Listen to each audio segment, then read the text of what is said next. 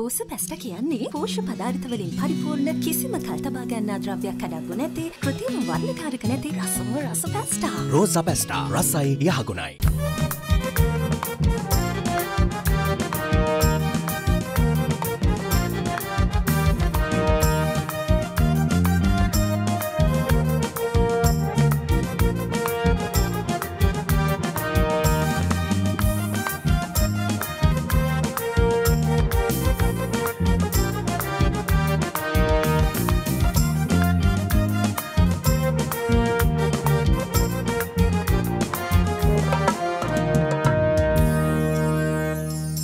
ආයුබෝවන් වාසනාවන් දෙරණට අවුරුදු 17යි සචිනේ. අපේ දේ රැකගෙන අලුත් දේ අපි අරගෙන ආව අවුරුදු 17ක්. අනිවාර්යෙන්. දැන් විශ් කරන වෙලාව. අනිවාර්යෙන්ම අපි ඉස්සලා විශ් කළා ඉමු. ඕකේ. හැපි මනෝජය පටන් ගමු. හැපි බර්ත්ඩේ දෙරණ. Happy birthday Derana. Happy birthday, happy birthday. Happy birthday Derana. අවුරුදු 17ක් තිස්සේ සචිනී ඇවිල්ලා අවුරුදු 16යි. 16. චැම්පියන්ස් ස්ටාර් වලට අවුරුදු 8යි. අපි අවුරුදු 8ක්. මාධව ඇවිල්ලා 16යි. අවුරුදු 16ක්. සචිනී වා දැන් අවුරුදු 16න් වා හරි අඩක් අප දෙදෙනා සමග තමයි වාසය කරේ. අර ඇත කිරට වාසය කරා. නෑ ඒ ඔයගලන්ගේ වේලාසින් වාසය කරපු ඒවා හරි අඩක් නෑ. මම ආවට පස්සේ අපි වාසය කරපු එක ඔයාට මොකද ඔයාට ඒ අවුරුදු 8 තුලදී ඔයාට හම්බ වෙච්ච මේ වෙනකන් හම්බ වෙච්ච දේවල් මොනවද? මට වචනෙන් කියලා නිම කරන්න බෑ. ඔව් ඔයාට ප්‍රශංසා නින්දා අපහාස ඒ ඔක්කොම නේ. ඔව් නින්දා අපහාස නින්දා ඒ වුණාට ප්‍රශංසා කියන දේවල් හොඳටම හම්බුනේ ඔයා හින්දා තමයි පේ. මේ අවුරුදු 16ම මනෝජ් අයියත් අපිත් එක්ක එකතු වෙලා හිටියා. අම්මෝ හා මනෝජ් අයියගේ බෑන්ඩ් එකටත් අපි මනෝජ් අයියටත් අපි ඒ ගෞරවය දෙන්න ඕනි. මොනවා වුණත් ඒ අබල දුබල කං සියලු දේවල් එක්ක මනෝජ් අයියා අපෙත් එක්ක හිටියා. ඒ හිටපු එකට එන්න මනෝජ් අයියා පොඩක් බදා ගන්න ඕනේ. හැමදාම කෙල්ල විතරක් නෙමෙයි අපිවත් බදා ගන්න ඉඳලා හිටලා. අනේ ඉතින් අර ලේන සම්බන්ධව මට පුදුම දුකක් තියෙනවා නේද? මනෝජ් අයියා සතුන්ට ආදරෙයිනේ. හරිම ආදරෙයි. අරව දන්නවනේ අවුරුදු 8ක් තිස්සේ ඔව් ඒ ලේනට පුරුම් පොළවල තියලා තියෙනවා. ඉතින් මැරිලා මොනවා කරන්නද පව් ආදරයට. මේ අද ඇනිවර්සරි දවසේ මොකද කරන්න අපිට ස්පෙෂල් මොනාරි ඕනේ. අද උදේ ඉඳන් ස්පෙෂල් දේවල් දුන්නා සචිනී. උදේ පාන්දර ඉඳන් වැඩසටහන් ගොඩාක් දුන්නා ඇනිවර්සරි එකට විශේෂත්වයක් දක්වන. ඉතින් දවල් ඔයගොල්ලෝ ආස කරන ඔයගොල්ලෝ ආදරය කරන අපේ කලා ශිල්පීන් ශිල්පිනියන් ඇවිල්ලා එකතු වෙලා වැඩ ගොඩාක් සිද්ධ වුණා. ඊට පස්සේ මේ රෑ ඉතින් මෙතනින් තමයි අද දවස් ඉවර කරන්න ලෑස්ති වෙන්නේ. දෙරණ ඉවර කරනව නෙමෙයි ඇනිවර්සරි. හොඳම කට්ටිය ක්ලයිමැක්ස් එකට ඇවිල්ලා. දවසක දෙරණ ඉවර වුණොත් ඉවර වෙන්නේ මේ ඔයා හින්දා තමයි. ඔව්. එහෙම කියන්න එපා මචං. එහෙම කියන්න එපා. හරිද? අපි හිතුවා ක්ලයිමැක්ස් එකේ ඒකට සෙට් වෙන කට්ටියක් ගෙන්නන්න ඕනේ. හරියට. ඒකට සෙට් වෙන කවුරුත් නෙමෙයි පේෂ්. දෙරණ මේ තත්ත්වෙට අරගෙන එන්න ඒගොල්ලොත් උදව් වුණා. ඒගොල්ලොත් දෙරණට උදව් වුණා. අනිවාර්යයෙන්. ඒගොල්ලොත් උදව් වුණා. ඒගොල්ලොත් ඒගොල්ලන් දෙරණට උදව්. මට ගහනවා මට ඌ ගහනවා. හරිද? ඇනිවර්සරි දවසේ 100න් ඉඳපන්කෝ. නෑ මම කියන්න හැදුවේ ඌ මට ගහනවා මට ඌ ගහනවා. ඒගොල්ලෝ තමයි දෙරණ මෙතෙන්ට එන්න එක හේතුවක්. ඒ වගේම ඒගොල්ලන්ගේ ජීවිත ලස්සන වෙන්නත් දෙරණ හේතුවක්. හරියට. අපිට වගේ. කවුද ඒ ලස්සන සෙට් එක? සුන්දරයි කියන්නේ හැන්සම් කොල්ලෝ ඉන්නවා හතරක්. නෑ. සරංකාරයොත් ඉන්නද? සරංකාරයෝ. යා. අය ඉන්නවා beautiful ladies දෙකක්. ඔයා කොහොමද ladies ද කෙල්ලෝද ඒගොල්ලෝ? ඒක ආවමහල බා. Girls ලා. Okay. So අපි ඒගොල්ලන්ට invite කරනවා. Okay. අපි කොහොමද? කවුරුත් නෙමෙයි. කවුද? අපේ ප්‍රොඩියුසර් සුබෝධනී කරුණානායක සමගින් අපේ ප්‍රසන්ටර්ස්ලා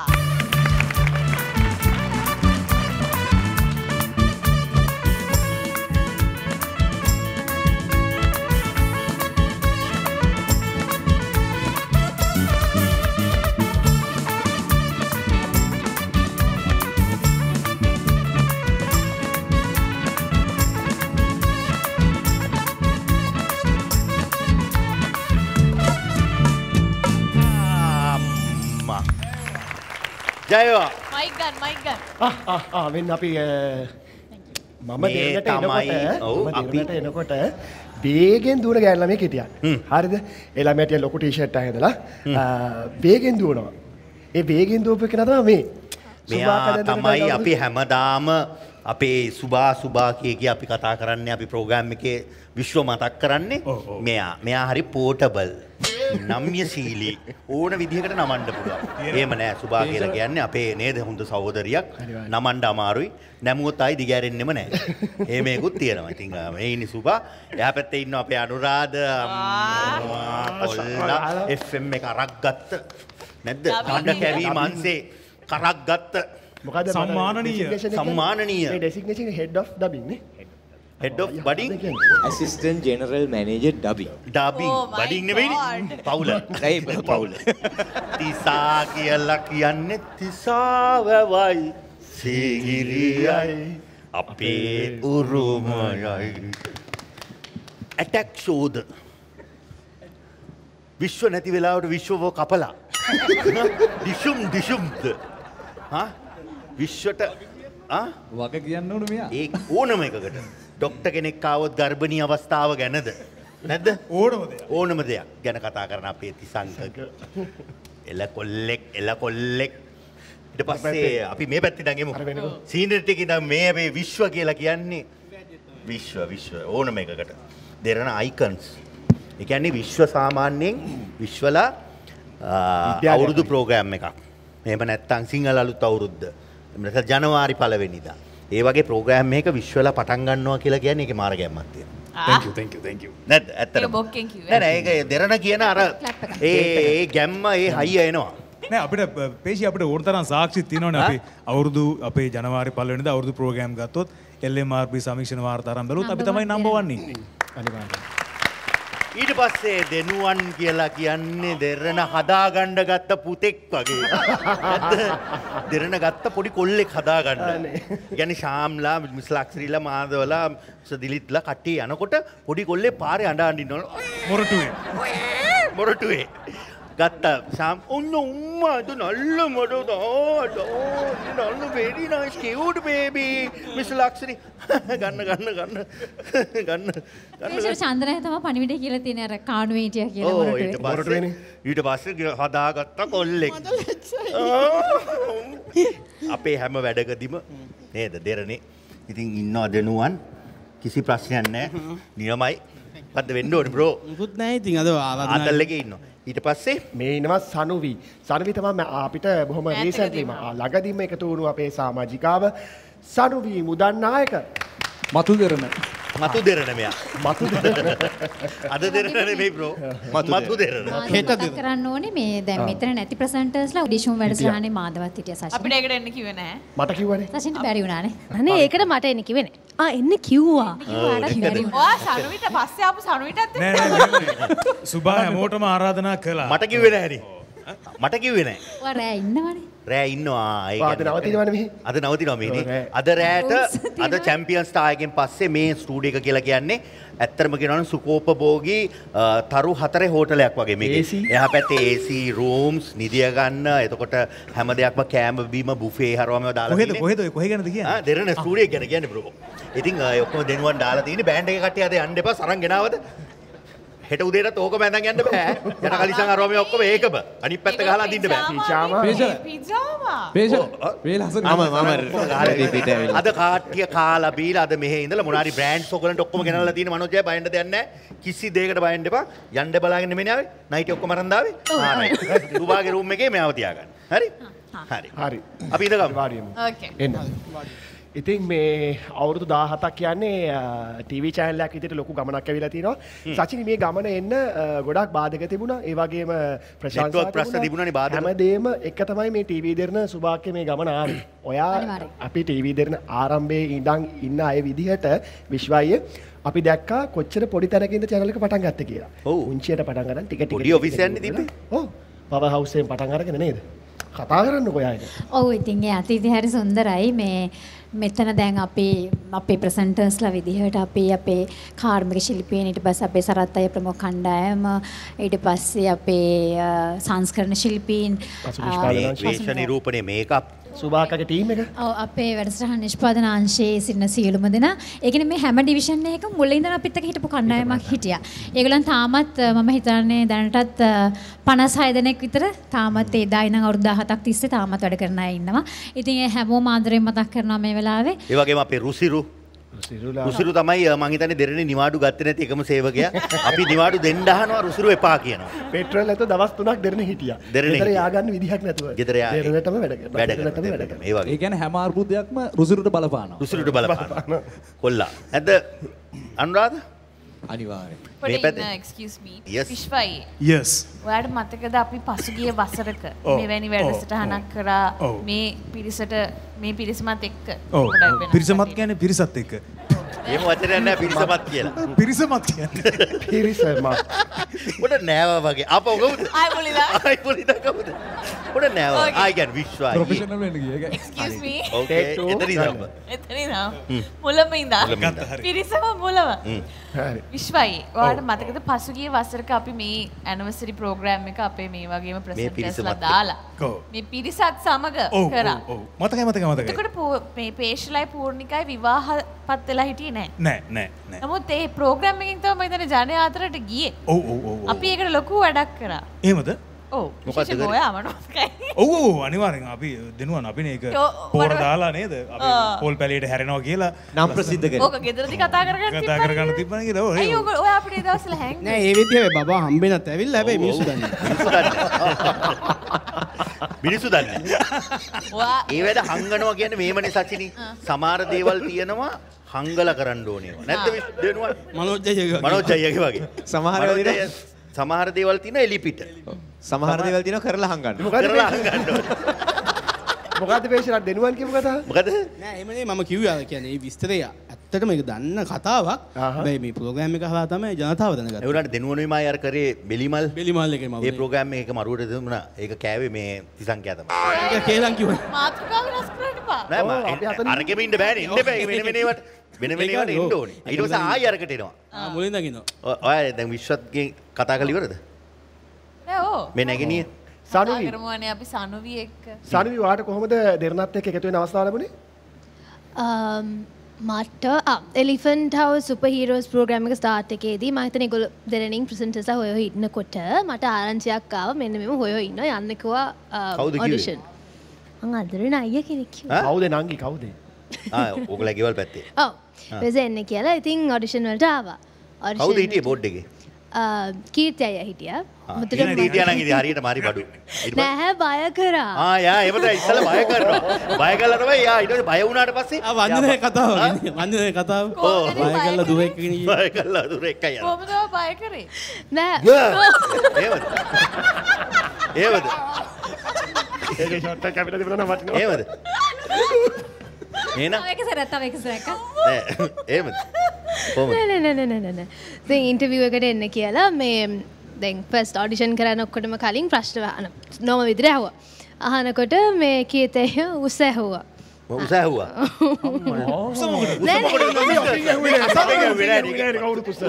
උස ඇහුවන අපි මේවල ඉන්නෙත් නෑ අපි එතන කොට. ඊට පස්සේ ඉන කීයද කියලා ඇහුවා. එහෙනම් ඒ හමුදාවට ගන්න නේ ඒ වාහනේ නේ. මෙයාගේ මේ මොකක්ද දාලා කළා තියෙන්නේ උසාහලා ඉන කීය දාලා. ඊට පස්සේ නෑ ඇඳුමක් මාලා දෙන්නේ. ඊට පස්සේ නෑ මං ඉතින් කිව්වා 5යි 6ක් විතර ඇති කියලා. ඊට ඇති කියලා. ඔයා දන්නෙත් නෑ ඔයාගේ උස. නෑ ඊට පස්සේ එම කිව්වාට පස්සේ කිව්වා හිටගෙනද මේසා උඩ නැගලාද 5යි. ඒ මොකටද හිටගෙන මේසා උඩ මේ වැඩේට ගෙන්නන්න. කීර්තිව ගේන්න ඕනේ මෙතෙන්ට. අනිතක මේ කැමරා අපේ ඉන්න සෙට් එක සුපිරි සෙට් එකක්. එක එක ඇන්ගල් වලට ඒ උස ගාන්ට හදලා කරලා දෙනවා. සාත් මහත්තයා කියන්නේ සුපිරි වැඩ වැටෙක්නේ. ඉතින් ඊට පස්සේ මේකේදී නෑ ඒක කිව්වට පස්සේ මම ඇත්තටම බය හිතුණා. ඊට පස්සේ මේ සූට් නැක්කා. අපේ ජීවිතවල වැජ්ජත් මට පේන්නේ කීර්තිය නැති වෙනවා. කීර්ති අප කියන්නේ.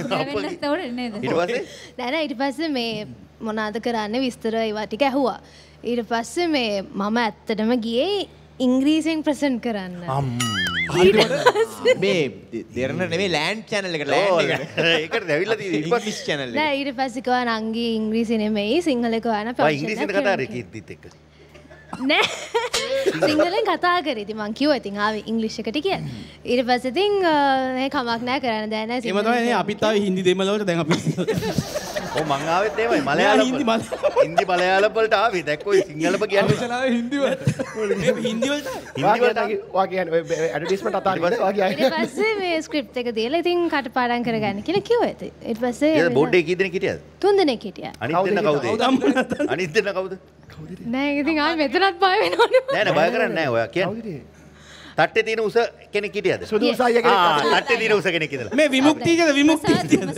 මම කියන්නේ ප්‍රසාදය හිටියා. ඊට පස්සේ තව ඒ මොඩල් එකේම ටිකක් කොටයි එක. තට්ටේ කොට තට්ටේක ඉන්නවද කවුද? අඩු තට්ටේ නේද? තට්ටේ අඩුවෙන් තිබ්බේ. පොඩි කෙස් ටිකක් ආරම්භය ආරම්භේ ගෙදර අයියා. පැටියෝ මේ අත්තුලත් මයිල් තිබ්බද මේ නියපොතුල? නෑ ඉෂාංක මං හිතන්නේ ඉෂාංක. අල්ලෙත් මයිල් තිබ්බනම් ඒ ආරම්භේ. ආරම්භේ. අල්ලේ මයිල් තිබ්බද යාගේ? ඒ ආ ඒ ඉෂාංක. නෑ ඊට පස්සේ ඉතින් ඒගොල්ලෝ කතා කරලා මේ ස්ක්‍රිප්ට්ස් දෙක දීලා ඒ ටික කරන්න කියලා කිව්වා. ඊට පස්සේ ඔඩිෂන් එකේදී කරේ ඩිෂුම්. ඒක කරලා හරි කියලා. ඩිෂුම් කරලා ඔඩිෂන් එක නෑ ඒකට ගහන්න නෙමෙයි අයියා. විශ්වටමයි දීලා තියෙන පාර. එන මෙහෙමයි මොකද අර තිබ්බ අනිත් ස්ක්‍රිප්ට් ඔක්කොම ඊට පස්සේ මෙයා කිව්වද පොය නාට්‍යයකට ගන්නම් කියලා. පොය නාට්‍යයකට. ඊට පස්සේ නෑ ඉතින් ඉතුරු ඒවා ගොඩක් බරපතල ස්ක්‍රිප්ට් අපේ ස්ක්‍රිප්ට් එක දුන්නේ නැද්ද? මේක කරන්න පුළුවන්ද කියලා අහලා. මේක කරන්න බෑනේ මට. ඇයි? බරපතල ඒවා අම්බෝ. මේක බරපතලයි. Yes. මේවා සැහැල්ලුයි. මේවා සැහැල්ලුයි. ඉතින් ඊට පස්සේ හරි ඉතින් ආපු ගමන් ඉතින් ගොඩක් කන්ෆියුස් වෙනවා. ඊට පස්සේ ඉතින් ඩිෂන් කරා. කළා ඔඩිෂන් කළා හරි යන්න කිව්වා. පස්සේ දන්නවල එව්වා. දන්නවද? හරි. නියමයි. නේද බලන්න. ඉතින් අපිව බය කරලා නැහැ නේ. අපි මේ බය කරලා නේද කීර්තිය කවුරුවත්.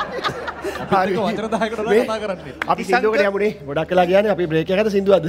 අපි සින්දුවකට යන්නේ. අපි දෙනුවන්ගේ සින්දුවක්. ඒ මගේ සින්දුව? ඔව් ඔයාගෙන් පටන් ගන්න දෙන්නවා. කොට එකෙන් පටන් ගන්න ටික ටික උසයකට එන්න. මේ අහන්නකෝ. ඔව්. මේ ප්‍රශ්නේ. හරි මේ පළවෙනි ගීතය ගායනා කරනවා අද දෙනුවන් සේනාති.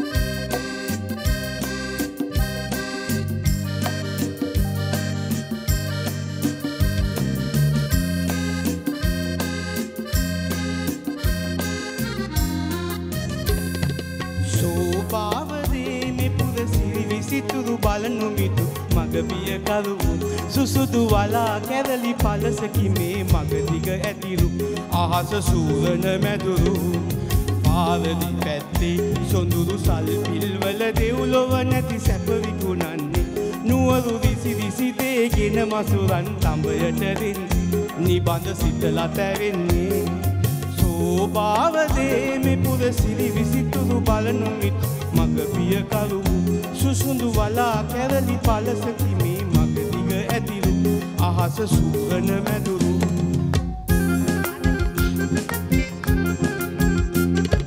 හේතු කාරලියන් ගතවිලවුන් මුහුණ සිබින්නා තාටක දුල ඉරන් නාවිලතා මල් පූදින්න හේතු කාරලියන් ගතවිලවුන් මුහුණ සිබින්නා සාටක දුල ඉරන් නාවිලතා මල් පූදින්න දැසින් නමතන බස් ජසුණු දොරක් ඉවර කරන්නේ එළුපිට ඇත අවකෙලි කිසිවෙකු මැසිවිලි නොකියන්නේ සෝභාවදේ මිතුරසි කලනු මිතුරු මග පිය කරු සුසුදු වලා කැරලි පලසකි මේ මගදිග ඇතිරු අහස සූරණ මැදුරු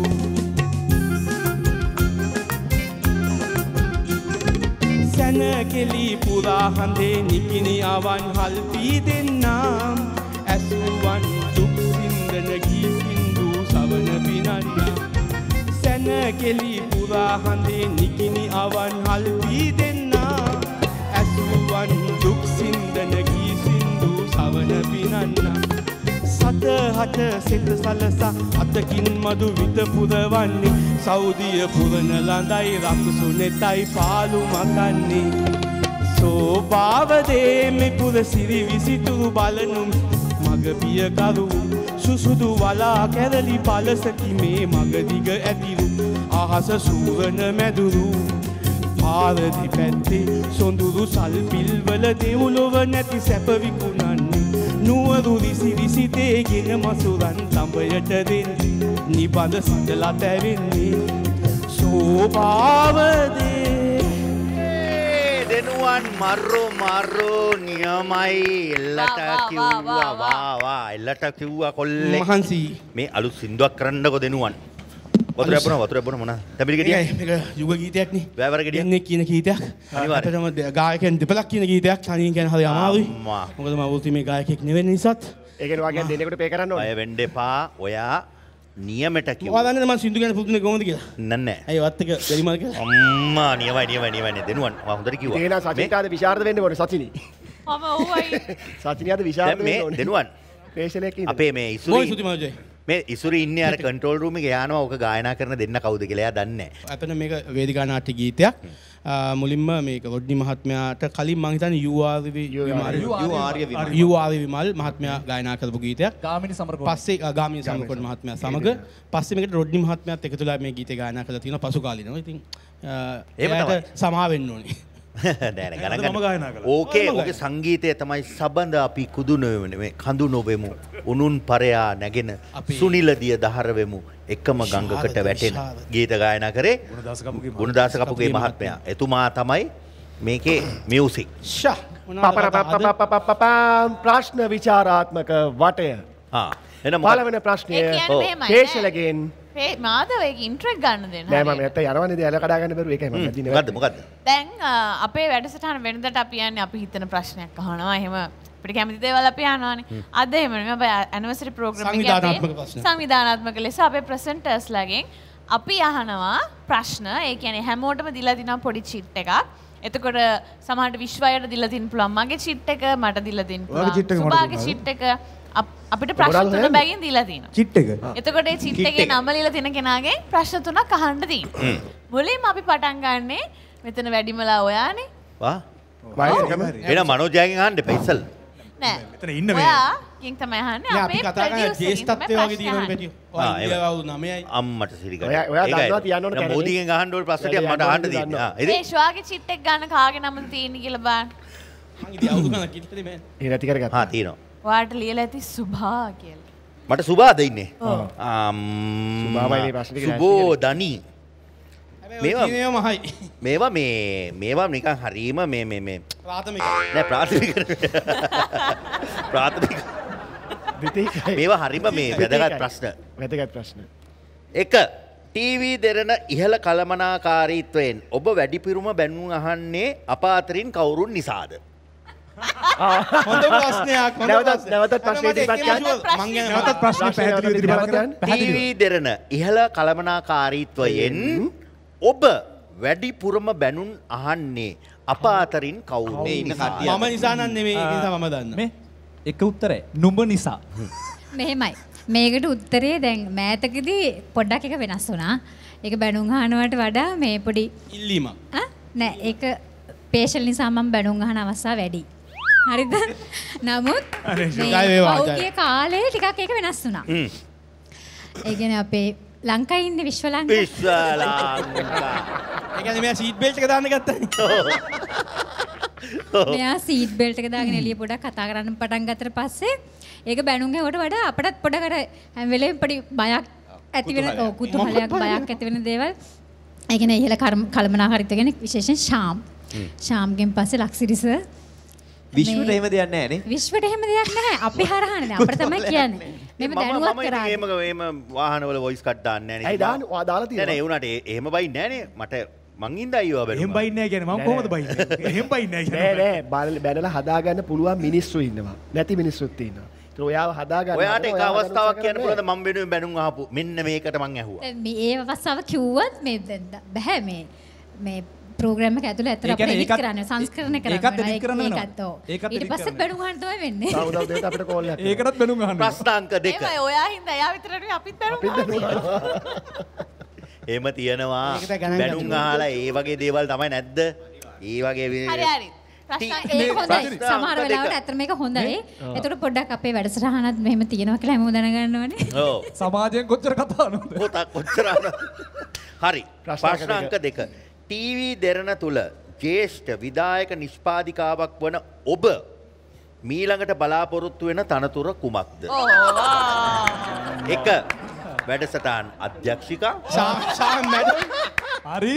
විධායක අත්තනෝමතික නෑ අධ්‍යක්ෂිකා කියලා තියෙන අත්තනෝමතික වගේ වෙවුනේ. ටීවී දෙරණ උපසභාපති.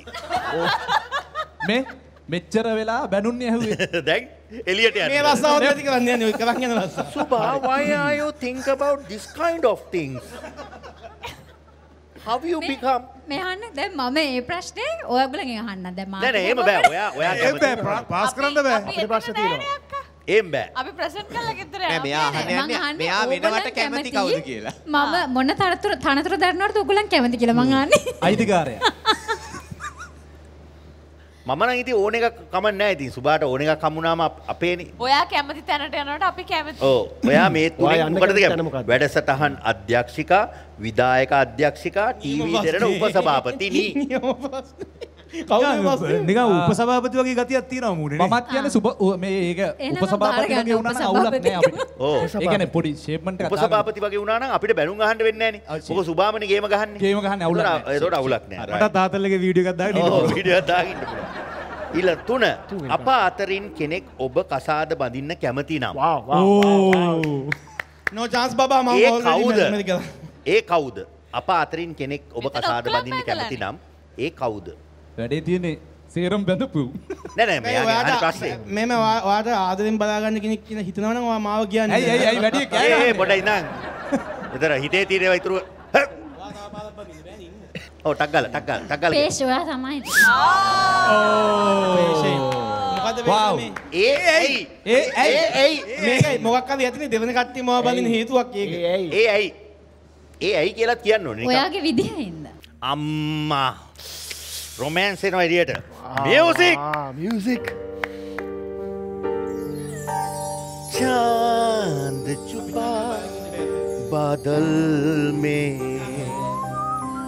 शर्म के मेरी जाना सीने से लग जा तू पल के मेरी जाना मल मल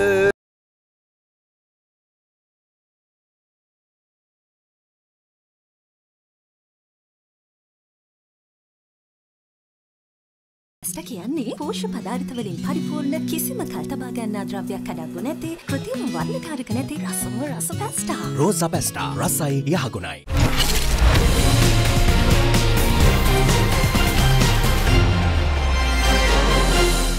Derana Champion Star Season Unlimited Anniversary Special L Special වගේ මේ හරි සචිනි දැන් ඔයාගේ අවස්ථාව ඔයාට තියෙන්නේ ඔයා හැමදාම වෙනසකටත් එක්ක මාධවගෙන් ප්‍රශ්න අහන්න. මගෙන් අහන්නේ නේ. හරි. ඔයා ඇයි අපේ හස්බන්ඩ්ට අපහාස කරන්නේ? ඔව්. ඇයි ඒ ළමයට Q7 එකක් කරන් දෙන්න බෑ කියලා එහෙම කිව්වා. අම්මා ප්‍රශ්න ටික හරියටම කියන සජිනි ආ? ඔව්. සචිනි ගැන හඳුන්වන්න පුළුවන් ගැළපෙනම වචන 3ක්. ඒක තනි වචනද කියන්නේ? මොකක්? පිස්සු පීකුදු බාබර්.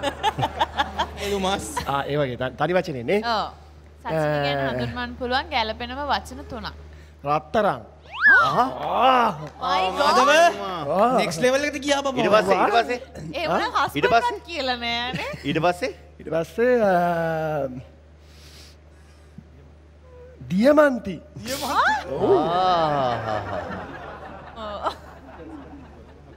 පිස්සු. right. පිස්සු. තුන්වෙනි එක පිස්සු. රත්තරන් දියමන්ති ඔක්කොම ඉවරයිනේ බා උඩ දෙකම ඉවරයි පිස්සු කියලා. කවන්නේද පොඩක්. පස්සේ පිට යන්න තිබ්බ ගමනක් කොල්ලා බූරුවෙක් පිට ගියේ. හරි.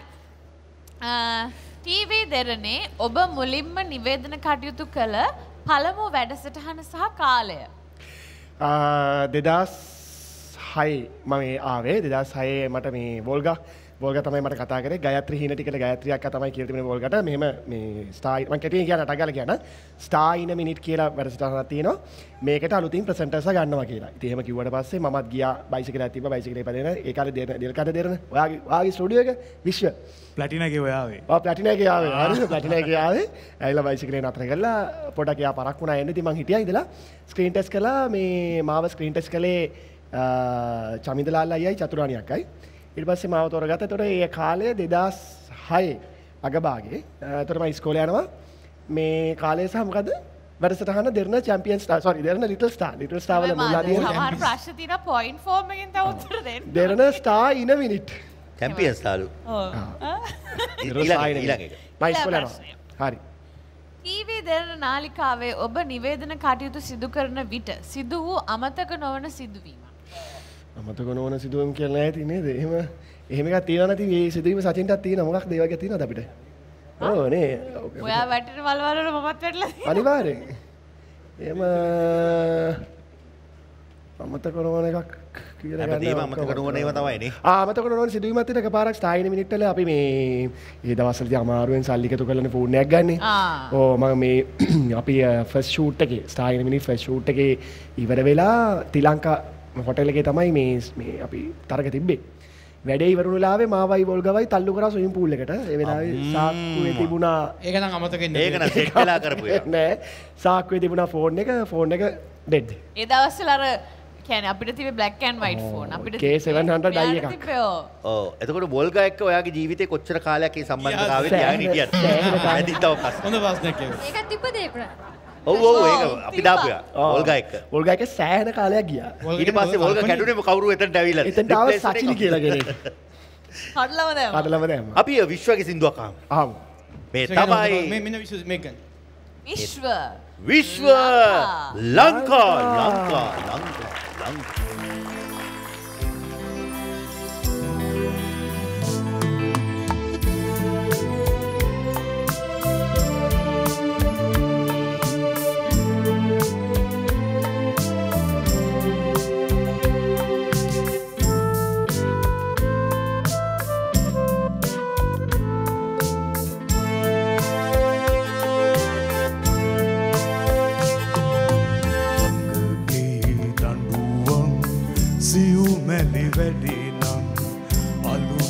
සුවනේ එල්ලාපන්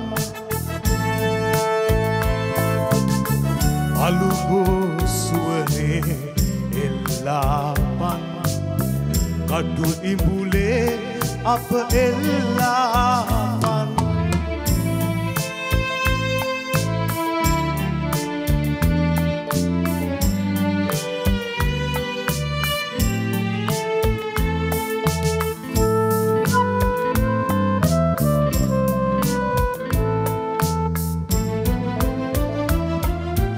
යුක්තිය උදෙසා කෑමොරදීමයි යුක්තිය උදෙසා කෑමොරදීමයි දඟගෙයි ලෑමට අප සැම කළ බව මුකවාඩම් බැඳ එකෙක් නසන කලන තනි වූ සුව හසස් තව උපදින බව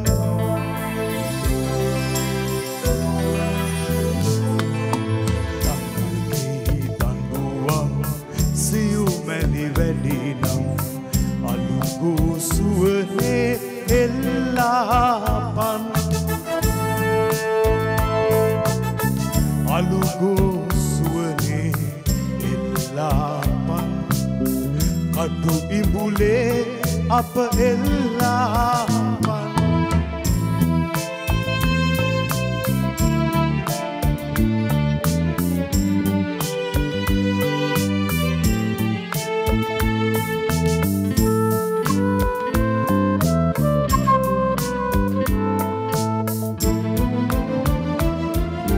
වරදට එරෙහිව අවියොස වන්නේ වරදට එරෙහිව මෙහිව අපි ඔසවන්නේ රටකට දැයකට හිත ඇති මිනිසුන් ශාන්තිවාදී තපස් රකින්නේ පිට කොඳු බිඳගත් ඔල මොල නිවටුන්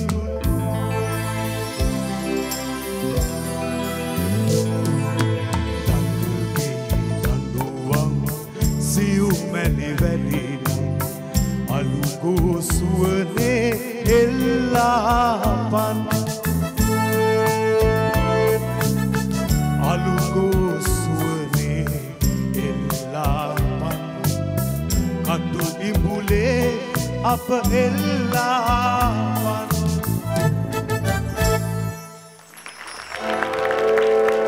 ඇතුළට යන්න ඉස්සලම විශ්ව එක කිව්වා සින්දුව වේලාසිරි කියලා ඉවර කරා. ඊළඟ ලිස්ට් එකේ ඉන්න නිසා සමහරට මේක යද්දි ඇතුළේ ඉඳිත් දන්නෙත් නැහැ. බයෙන්න එපා බ්‍රෝ. පරිප්පුවට දාලා ගන්න. බයෙන්න එපා විශ්ව අපි ඔයත් එක්ක එතන ඉන්නවා. බයෙන්න එපා සිර කරුවොත් මිනිස්සු ඔය. අපි ඉන්නවා. ජයවා. මේ ඈ? විටක නිවේදකේ. විටක නළුවෙක්. විටක අරගල කරුවෙක්. විටක ගායකයෙක්. විටක පියෙක්. පියෙක් මාපියෙක්. සෑම විටම පියෙක්. සෑම විටම හොඳ පියෙක්. හොඳ හස්බන්ඩ් කෙනෙක්. එහෙන් ගියාම විටක ප්‍රොඩියුසර් කෙනෙක්. ඔව් ඔව්. අධ්‍යක්ෂකවරයෙක්. මොනවාද අය නොකරන්නේ? තව එකක් තියෙනවා ඒක ඉස්සරහට කරන්න බලාපොරොත්තු වෙ ඉන්නවා. දේශපාලනය. දේශපාලනය. කියන්නේ දේශපාලනය. අතුගල්පුර ප්‍රදේශයේ තනි ඇතා. කුලියා පිටිය ඡන්ද බල ප්‍රදේශයේ වැඩිම මනාප ලබා ගනිමින් විශ්ව ලංකා වැටි සභයට ජය වේවා විශ්ව ලංකා.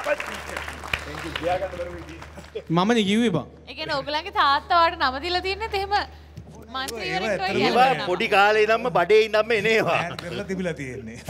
නෑ ජනාධිපතිකමටත් මේ නම ගැලපෙනවනේ විශ්ව ලංකා. විශ්ව ලංකා. වැඩි කොහොමද ඇවිල්ලා තින්නේ මොකද? දැන් දෙරණ ඇනිවර්සරි ගැන පොඩක් කතා කරමු විශ්ව ලංකාවත්. ඒකත්. දැන් විශ්ව ලංකා පොඩක් පෝස් අපි දැන් යන්නේ මෙයාට. සිගේගාවට. ඔව්. සිගේරා.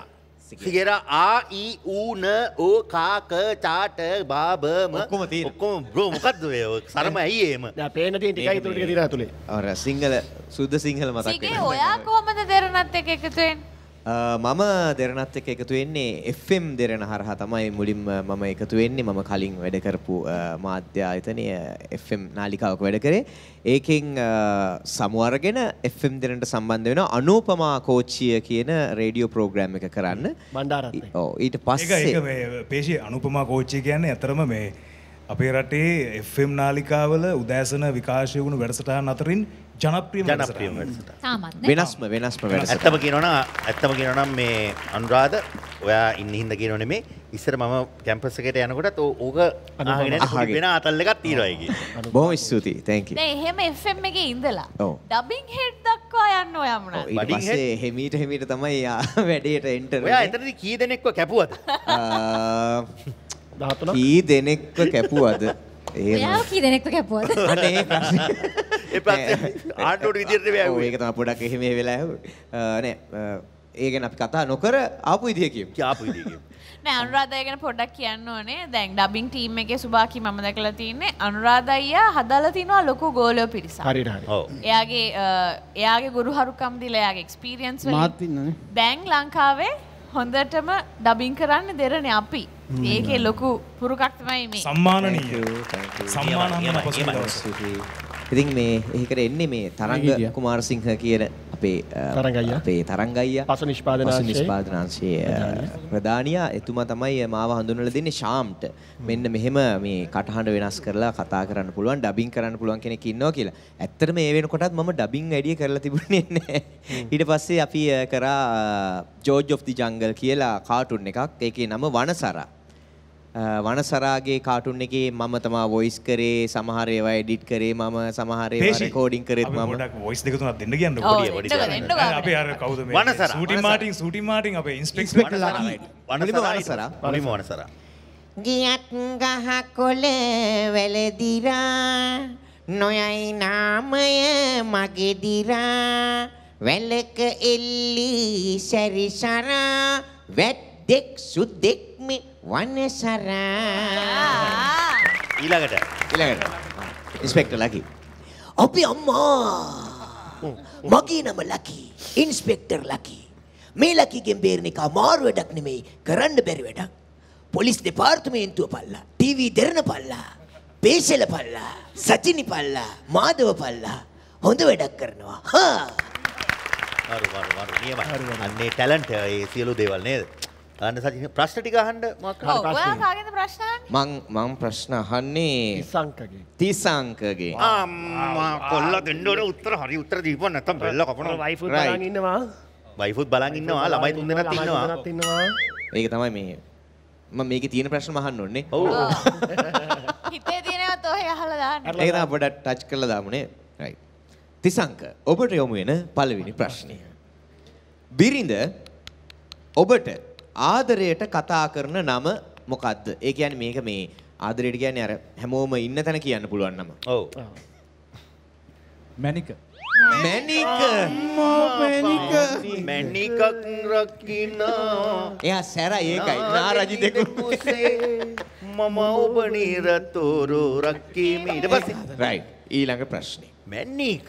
ඔබ දෙරණ නාලිකාව තුල නිවේදකයෙකු නොඋනේ නම් අද කවුද? අද සභාපති කිය. සභාපති වගේ තමයි ඉතින්. ඔව්. සමහර වෙලාවට channel එකේ අයිතිකාරයෙක් වෙන්න තිබ්බා. කොහොමද ඒක? මේ සෑහෙන වැරදි මාර්ගයක ඇවිල්ලා තියෙනවා. ඊට පස්සේ අවසාන ප්‍රශ්නය. ඔබගේ වෘත්තීය ජීවිතය තුල ලැබපු හොඳම අත්දැකීම මොකක්ද? ඔබගේ වෘත්තීය ජීවිතය තුල ලැබපු මං කියන්න. අර චීනෙක් කෙනෙක් එක්කද ඒක කියන්න අපි කියමු අපේ තිසංකටම දෙමු ඒක කියන්න. ඇතරම මේ අර සේදමාවත කියලා අපේ ප්‍රෝග්‍රෑම් එකක් තියෙනවනේ මාකටිං බෙල්ට් එක. ඕකට එනවා මේ එක ජාතිය එනවා. ඉතින් මාකටිං වැඩ කරගන්න. එක සැරයක් ආව චීන ජාතිකයෝ ටිකක් එයාලගේ නාට්‍ය වැඩමුළුවක් සම්බන්ධව මෙහෙ කරන්න ආවා. ආපු වෙලාවේ මම තමයි නිවේදකයා. අපිට hina යන අපි ඒක දැකලා තියෙනවා. මම චීන දන්නෙත් නැහැ. ඕන් සිංහල දන්නෙත් නැහැ. අන්තිමට බැරිම තැන තව එක්කෙනෙක් ආව කෝඩිනේට් කරන්න. එතකොට මම සිංහලෙන් අහනවා. එයා ඒක චීනට පරිවර්තනය කරනවා. චීන අය කියනවා. ඒක සිංහලට පරිවර්තනය කරනවා. අන්තිමට ටික වෙලා කියවම මැද නැහැ. ඒ කියන්නේ පරිවර්තනය කරපු කෙනා නැහැ. ඊට පස්සේ මම සිංහලෙන් අහනවා. අර වෙන උත්තරේ වෙන එකක් වෙන රියැක්ෂන් එකක් අරකට කපලා එඩිට් කරලා ඇනිවර්සරි ෂෝ එකේ පෙන්නනවා. චීන රටේ ඉඳන් මේ නාට්‍ය කණ්ඩායම ලංකාවට ගේන්න ප්‍රධාන නැද්ද? නායකවන්ට කියලා. කොහොම හරි දෙරණ චීන භාෂාවෙන් පවා අන්තිමට අනවුන්ස් කරේ කවුද? තිසංක. දක්ෂතාවයක් තියෙන්න ඕනද මේ වගේ නිවේදකයෙක්? නැත්තම් ගාට් කියන්නේ ගැට ඔව් එයාගේ ගට් පිටේ හිටන් ෂර්ට් එක ගලවලා බලන්න ගට්ස් පිටේ ගස් නෙමෙයි ගස් ෂේව් කරන්න ගඩු දෙනුවන් කියප එක මතකුනේ ඇඟිලි වලත් මයි අපි බ්‍රේක් එක නෑ අත මේම ඇල්ලුවම අතේ තියෙනවා පේනවනේ දැන් සක්කිනි පේෂි ඕක චීන භාෂාවෙන් යන්නකෝ බ්‍රේක් එකට යන එක අර අවය දැන් මේක කියන පණවන්නේ මේ දැන් හැමෙන්න අන්නිවිද රස හදවත් රොක් වෙන කොතැනත් කීල්ස් ක්‍රෙස්ට් රස ගුණ සපිරි රටේම සුපිරි.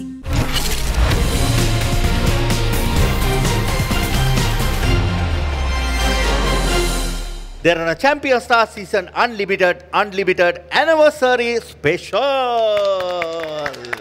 සචිනි. දැන් අපේ සනුවී ඉන්නවනේ. ඔව් එයා අහන්න ඕනේ සචිනිගෙන් ප්‍රශ්න. ඉදිරිපත් කරන්න ඔබේ ගැටලුව. ඔබගේ ප්‍රශ්න පළමු ප්‍රශ්න ඉදිරිපත් කරන්න පමාව. කීර්තිය අපි බය කරන්නේ නැහැ මට ඒකයි ප්‍රශ්නේ. ඉංග්‍රීසියෙන් අහන්න. මම මනෝජයෙන් ප්‍රශ්න අහන්න. හරි. පළවෙනි ප්‍රශ්නේ. චැම්පියන් ස්ටාර් වැඩසටහන කරන විට වැඩිපුරම කේන්ති ගිය අවස්ථාව. අම්බෝ. ඒ නංගි. අනන්තයි. වැඩිපුරම කේන්ති යන ගැන මට සමහරවිට කැසිල්ලක් හැදෙනවා. එතකොට අපිට ඒක මෙන්ෂන් කරා අම්මා. හැෂ්ටැග් කැසිල්ල මෙන්ෂන් කරා. සචිනි දැන් මේ ප්‍රශ්නෙත් එක්ක දැන් ඇත්තට මේ කැසිල්ලක් හැදෙනවද නැත්නම් අනේ නෑ මට කැසිල්ලක් තිබුණේ නෑ. මෙන්න මෙයාගේ කටට තමයි හැදුනේ. මගේ කටට කැසිල්ල හැදෙනවා කියන්නේ ඉතාලි කොයි. සචිනි දැන් තියනවද? තාම තියෙනවා. තාම ඒ කැසිල්ල හොඳ උන්නේ නෑ. ඔයාලට කියන්න දැන් නිකන් මතක් කරොත් එහෙම තව ටිකකින් සචිනි කැසිල්ල. සචිනි පොඩ්ඩක් වෙලාවට අයියේ ඊළඟට බ්‍රේක් එකට යන්නේ. ඔය වගේ පටන් ගන්න. මට ඒක ඇසිල්ල හැදුනෙත් මෙයාගේ. ඒක හැදිලා. මගේ හැදිලා තියෙන්නේ. ඌවා කියන්න එපා මම ප්‍රසිද්ධිය ඉන්න මිනිස්සු හිතා මට මේක ඇසිල්ල හැදුනෙත් මෙයාගෙන්. ඊට දැනුත් කසනවා. ඔය දැනුත් කසනවා. යාර තියෙන්නේ. මනෝජයට තිබුණා. කොහොම හරි ඔය කැසිල්ල ඇදිලා ඉන්න වෙලාවට අමාරුවෙන් ඉන්න වෙලාවට මෙයා ඒක ජනතාවට කිව්ව මට ඉතින් මල පයින්නවා. අඬලක් තියෙනවා බොරු කියන්න ඕනේ නෑ. මනෝජයට මේක ඉස්සර මේ අපේ අසාට එහෙම තිබ්බනේ. ඒ සකීයටද මම පටන් ගන්න. ඕම. ඒ සචිනි වා දවසක් මේක ඇඬුවා මොකටද? වාට තරහ ගිහින් වැඩි වෙලා. මොකක් කරේ ඇඬුවේ? ඇඬුවා එක දවසක් මට දුක හිතුණා. අනේ දුක නම් හිතුන්නේ නෑ. දුක හිතුණා. දෙවෙනි පේෂල බැදපු එකට. මොකක්ද ඒ? පේෂල් බැදපු එකට මට දුක හිතුණා අනේ. next question. දෙවෙනි ප්‍රශ්නේ. ඔබ පේෂලව හඳුන්වා දෙනවා නම් ඒ කරන කෙටිම ක්‍රමය. ඇතුවත් බැරි නැතුවත් බැරි. එල පතෝල වගේ බා. ගුණයකුත් නෑ අගුණයකුත් නෑ. ගුණයි. හරි. අන්තිම ප්‍රශ්නේ. කෑම ගඳයි ගඳයි. ඔයා බොම්බිලි වගේ. කියන්නේ ගඳයි. උයනකොට ගඳයි. කනකොට කටරහයි. මතක් එදිත් කෙලවදනවා. හැබැයි උයනකොට පොඩ්ඩක් ගඳයි. ළඟපාතවත් ඉන්න බෑ. ඊට පස්සේ අන්තිම ප්‍රශ්නේ. ටීවී දෙරණ නාලිකාව හරහා විකාශනය වූ ඔබ කැමතිම වැඩසටහන. විකාශය වූ ස්ථාසික තමයි ඉතින් අපි මායිෂයක මම ඉතින් කැමතිම වැඩසටහන මේක. Shooting Martin. Champion stars. බොරු කියන්නේ. ඇත්තටම අපිත් කැමතියි. වූ නෙමෙයි වූ වෙන්න කියලා කියන්නේ අතීත කාලයට යන්න එපා කියලා මම ප්‍රාර්ථනා කරනවා. ඉතින් ඒ වගේ අපි මේ ඒ වගේ කතා කරද්දි මතක් කරන්න ඕනේ මේ අපේ විශ්වයේ මේ ටීවී දෙරණේ තියෙන එකමුතුකම සහර යුනිටි එක ඒතකොට ටීම් වර්ක් කියන එක ගොඩක් වෙලාවට බලපානවා මේ හැම වැඩසටහනක්ම සාර්ථකත්වයට. අනිවාර්යයෙන්. අවුරුදු 17ක් ගමනක් යනවා නම් මම හිතන්නේ කාගේ හරි අදහසක් ඉදිරිපත් වුණොත් ඒ අදහස සාකච්ඡා කරලා තව ටිකක් එකට එකතු කරලා වැඩක් ලස්සන වෙලා ඉවර වෙනකම්ම ඒකට තියෙන ශක්තිය තියෙනවා. අපි ශාම මතක් කරන්න ඕනේ අපිව පවුලේ හැංගීම. අපිව හරි විදිහට පාර පෙන්නලා අපිව ගෙනියන එකට. දැන් මේ ප්‍රොඩක්ෂන් සෙට් එකෙන්ම පිළිවෙලටම වැඩ කරන්නේ කවුද මාදව? සුභා තමයි. පිළිවෙලටම මාධව කියන දේ චින්තකයි. ඔව් මාධවගෙන් අහන්නේ පිළිවෙලටම වෙලාවට ලස්සනට වැඩක් කරන්නේ කවුද? චින්තකයි තමයි. අඩේ යනවා. ඉතින් නෑ මේ ප්‍රෝග්‍රෑම් එකේ මේක හිත රිදෙනවා ළඟ තියාගෙන කියන ලස්සන බලන්න. දැන් සුභා මේමයි. දැන් මේ ප්‍රෝග්‍රෑම් එක වුණත් අපි කරන්න ආවම දෙනුවන් විශ්වලා දන්නවා. ඉතින් ඔයගොල්ලොත් ප්‍රෝග්‍රෑම් කරන ඉඳ හැමෝගෙම මාර සපෝට් එකක් තියෙනවා. අනිවාර්යයෙන්. වතුර එකක් පවා දීලා නැද්ද? ඒ සපෝට් එකකින් ඉඳලා මේකට යන්නේ. ඉතින් මනෝජ් අයියා මම හැම වෙලේම ආදරෙන් මතක් කරනවා ෆුල් සපෝට් එකක් දෙනවා කොල්ලා. ඔයා හිතන්නේ මනෝජ් අයියා නැතුව වෙන ටීම් එකක් විතරනම් අපිට මේ තියෙන කොම්බිනේෂන් එක නෑ. මේ මම හිතන්නේ දැන් ප්‍රේක්ෂකයෝ අපිව වුණත් අවුරුදු 17ක් 16ක් පුරාවට අපි මේ සෙට් එක දකිනවානේ. ඉතින් වෙන channel වල එහෙම නිවේදකයෝ මාරු වෙනවා. නේ අවුරුදු 4න් 4ට මාරු වෙනවා කියන්නේ ෂේප් එකේ යනවා. ෂේප් එකේ එක ඔෆර්ස් ඇවිල්ලා යනවා.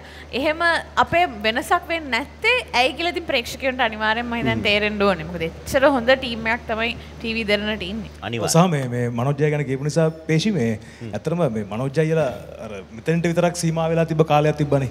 ඒ කියන්නේ බෑන්ඩ් එක විතරයි. එයාලා කවදාවත් නිවේදකයාත් එක්ක ගනුදෙනුවක් කරේ නැහැ. ඒක වෙනස් කරේ චැම්පියන් ස්ටාර්ද මනෝජ් අයියලාට හැම නාලිකාවකම නිවේදකයාත් එක්ක ගනුදෙනු කරන්න නරින්දුලා සිංගීති එතකොට අපේ සශික සුදු නලා සමන් අයියලා තිලිනලා අර තිලිනේ කේස් එක මතක නේද ඉස්කෝලේ කේස් එක ළමයාගේ ප්‍රින්සිපල්ට කියප එක ප්‍රින්සිපල් කේස් එක එතකොට ඒ ඔක්කොම මේ මිනිස්සු අපේ රටේ මිනිස්සු වෙන වෙනම අඳුරනවා සුදු හුණා කිව්වම මං හිතන්නේ අපේ ගෙදරට නංගිලානේ සුදු හුණා කියන්නේ කවුද කියලා. දෙනුවන් වැඩේ තියෙන දැන් ඉස්සර දැනගෙන හිටියේ වාදන ශිල්පියෙක් කියලා විතරයිනේ. දැන් මුළු ජීවිත කතාවම රටේ මිනිස්සු දන්නවා. ලේන මැදිච්ච කතාවක් දන්නවා. අනිත් නළුවෝ ඇවිල්ලා නෑ මෙහෙමයි සමහර වෙලාවට දැන් අපි නරින්දුගේ සංගීතයේ ගත්තම අපි සංගීතය කියලා ආදරයට දැම්ම නම දැන් මෙතනට ඇවිල්ලා අපි ඉස්සර මොන හරි ඇක්ට් එකක් කරද්දි ඒකට දෙන්න පුළුවන් උපරිම සාධාරණේ දෙනවා. දුන්නා අනිවාර්යයෙන්ම. නියමයට දුන්නා. ඒ කියන්නේ ඒ හැකියාවනොත් තියෙනවා. ඒවා එහෙම තමයි. ඒක නේ ඔය බෑන්ඩ් එකේ පාට දැන් ඇවිල්ලා. ඔව්. ඒ මම බෑන්ඩ් එක නියෝජනය කළා තමයි අද මේ පාට යන්නේ. ඒ වගේම තමයි කන්නම්මා. කන්නම්මා. දුතා කන්නම්මා දෙමට ගොඩ පරිප්පුවත්තේ ගොල්ලෙක්. ඉස්සර පරිප්පුවත් හිටියේ දැන් ඉන්නේ ගේට්ටුව ගාව. ගේට්ටුව ගාව. සුපිති ගොල්ලෙක් තමයි. ඔව්. අපේත් එක්ක එදා ඉඳන්ම. ඒ කියන්නේ ලංකාවේ වික්ටර් රත්නායක අමරදේවස එතකොට සුනිල් එදිරිසිංහ මහත්මයා නන්දා මාලිනී මහත්මයා මේ එක ආටිස්ට් කෙනෙක්වත් නැහැ මෙයා සවුන්ඩ් දාපු නැති. අප්පා. සවුන්ඩ් කන්නා කියන්නේ. සවුන්ඩ් කන්නේ. ඒ වුණාට එයාගේ නම කන්නම්මා. අපි ආදරේට කන්නම්මා කියන්නේ කන්නංගර. හරිද? දත් සෙට් එක දැන් රැට ගියොත් කන්නම්මා අඳුරන්න බෑ. දත් සෙට් එක මික්සරේ උඩද? මික්සරේ උඩ. නෑ කෝප්පේ මොකද ඒක දාලා තියෙන්නේ? වීදුරුවේ. වේසල කොහොමද එන්න එහෙම. එක දවසක් කන්නා මේ වැරදිලා අපි මේ පොඩි පාටියක් තිබ්බා. හරිද? මස් කට්ටක් අතේ තියාගෙන රත් කාලත් ගලවලා අර හිර වෙලා ඉන්නවා. කරගෙන ඉඳලා අපි කන්නා ඒ යන් කියනකොට පිසිකල්ලා දත් සෙට් එක. කේල් පඳුර අර එහා පැත්තේ මෙව කිය අවුලලා ගෙන කාණුවේ. හොදලා කරලා දුන්නා. කන්නා මගේ දත් සෙට් එක. අපි පොඩක් කන්නම පෙන්නමු අපේ හැමදාම අපි වෙනවා. එන්න කන්න අයියා. එන්න කන්නත් එක්කින් අපේ අනිත් ලාල් කියන්නේ හොඳ වැජ්ජෙක් තමයි. එන්න ලාල්. මේ අපි අපේ මේ මනෝජ් අයියා කට්ටියත් ගෙන ලබන හැටි. ටොෆි දෙමු. ඒ බෑන්ඩ් එකේ කට්ටිය දෙන්න. කන්න අයියා බෑන්ඩ් එකේ කට්ටිය. මේ අපිත් එක්ක අපේ කැමරා ක්‍රූ එක වෙනම ඉන්නවා. අපේ සරත් අයියාගේ ටීම් එක මතක් කරන්න ඕනේ. මතක් කරන්න ඕනේ. අපේ ජේම් ඉන්නවා. අම්මා. එන්න. කන්නయ్యා කන්න කුල්ලේ ඔන්නේ වච්චෙන් කන්නම්මා නා කන්ගල් මුඩදිල්ල දාදි කන්නම්මා රයිට් අපේ මේ සංගීත කණ්ඩායම සුපිරි වැජ්ජ තමයි සුදුනා සිංගීති එතකොට අර නිව්ටල් තිලින දැක්කන මගදිකට කියාවේ රයිට් හොඳ කණ්ඩායම ටොෆිකන් හරි උපනායකයා මේ තමයි අපි දෙරණ චැම්පියන් ස්ටාර්ස් වැඩසටහනේ දෙරණ චැම්පියන්ස් ස්ටාර් වැඩසටහනේ අයියේ පොඩි දෙයක් මේ චැම්පියන් ස්ටාර්ස් ඇනිවර්සරි නෙමෙයි දෙරණ ඇනිවර්සරි යක් ඒක මතක ගන්න හරියට නෑ දෙරණ ඇනිවර්සරි අපිත් එක්ක හිටපු කට්ටිය නෙමෙයි හරි චැම්පියන් ස්ටාර් ප්‍රෝග්‍රෑම් එකේ ඉතින් මේගොල්ලෝ අපිත් එක්ක එදා ඉඳන්ම හිටියා යසන්තියවත් මේ වෙලාවේ මතක් කරන ගමන් අපි දෙනවා අපි සියලු කන්නయ్యා අපිට අයින් වෙන ටොෆි එකලා ඔලුවට බලන්න කන්නම්මා එද තාම පින්නක වාංග පින්නක හා සරියා අපි දෙනවා මේ කට්ටියටම අපේ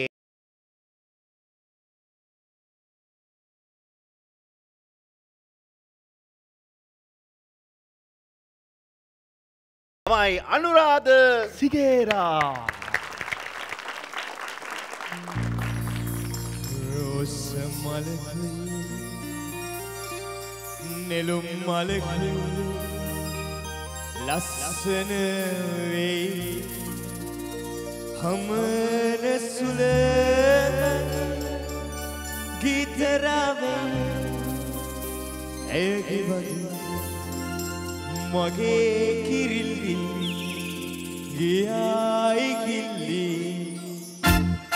මන්සෝකෙමයි රොස් මලකුයි නෙළුම් මලකුයි ලස්සන වේ හමන සුලගයි ගීතරාවේ ඇයගේ වගේ මගේ කිරිල්ලි ගියායි කිල්ලි මන්සෝකෙමයි රොස් මලකුයි නෙළුම් මලකුයි ලස්සන වෙයි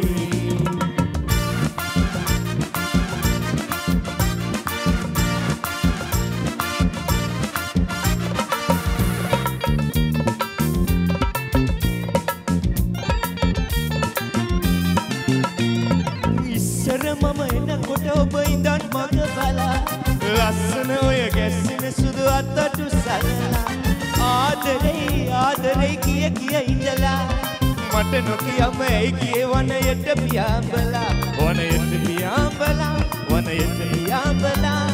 ඇයි ගියේ වනයට පියාඹලා ලස්සනට පිපුණු වන මල්ගල් තිරන දියර මම ආස කරන මැණිකැදේනේ දුර ඇත කැලේ ගල් ගුහාවක නිවනවා ලස්සන මගේ කිරිලි සුරතල්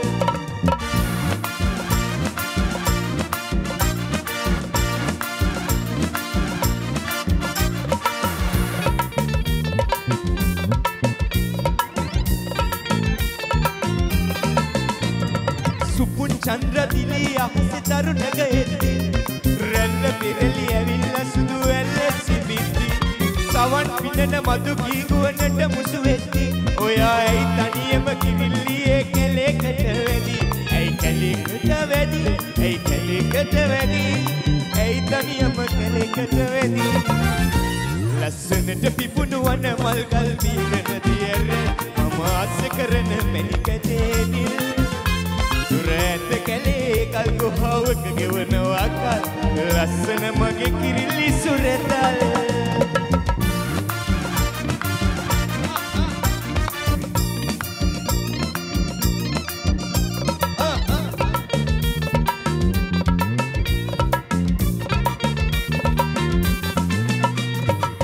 බැස යන්නට මත්තෙන් කුඩුව සොයලා පෙර ඔබ එන හැටි පේනවා තාම මැවිලා එන්න එන්න කිරිල්ලියේ වා පියඹලා තාමත් මගේ කුඩුව ඔබ නිසා මැරිලා ඔබ නිසා මැරිලා ඔබ නිසා මැරිලා කුඩුව ඔබ නිසා මැරිලා ලස්සනට පිපුණු වන මල්ගල් පීරන දියර මම ආස කරන මැණික තේනිල් ඇත කැලේ ගල් ගුහාවක ගෙවනවා කල් ලස්සන මගේ කිරිල්ලි සුරතල් ලස්සනට පිපුණු වන මල්ගල් පීරන දියරල් මම ආස කරන මැණික තේනිල් දුර ඇත කැලේ ගල් ගුහාවක ගෙවනවා කල් ලස්සන මගේ කිරිල්ලි සුරතල්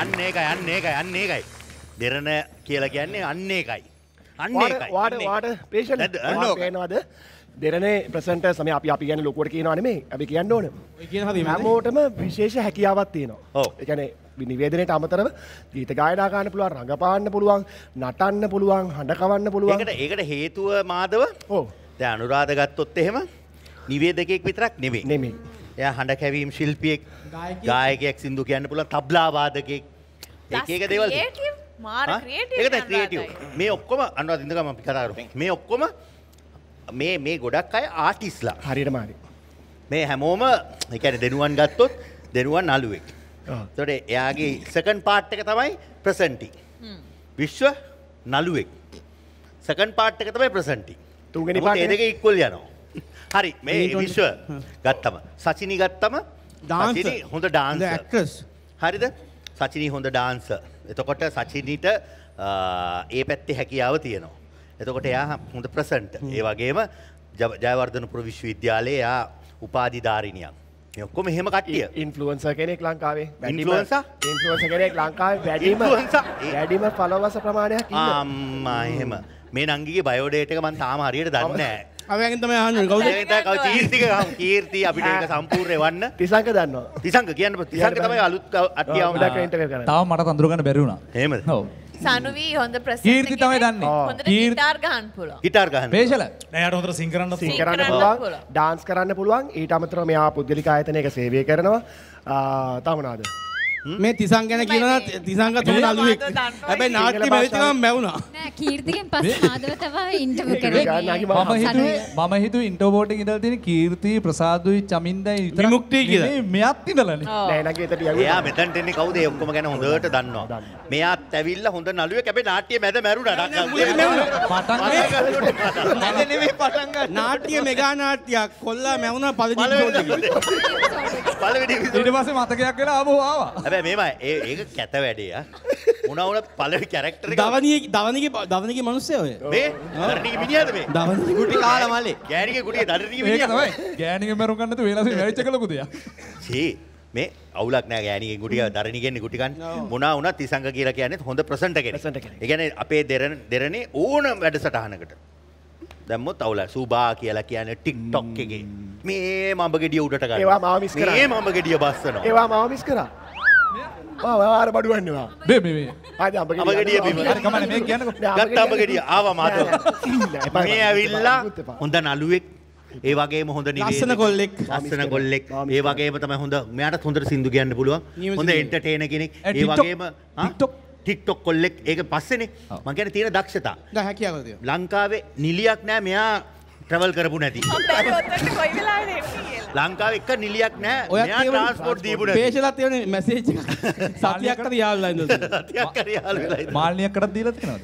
නෑ ඒ යුගයේ නෙමෙයි. ඊට පස්සේ ආපු යුගයේ ඉන්න නිලියෝ මෙයා ට්‍රාන්ස්පෝර්ට් දීපු නැති නිලියක් හොයනවා කියලා කියන්නේ කිසිවක් නොමල ගේකින් අබෑටයක් හොයනවා.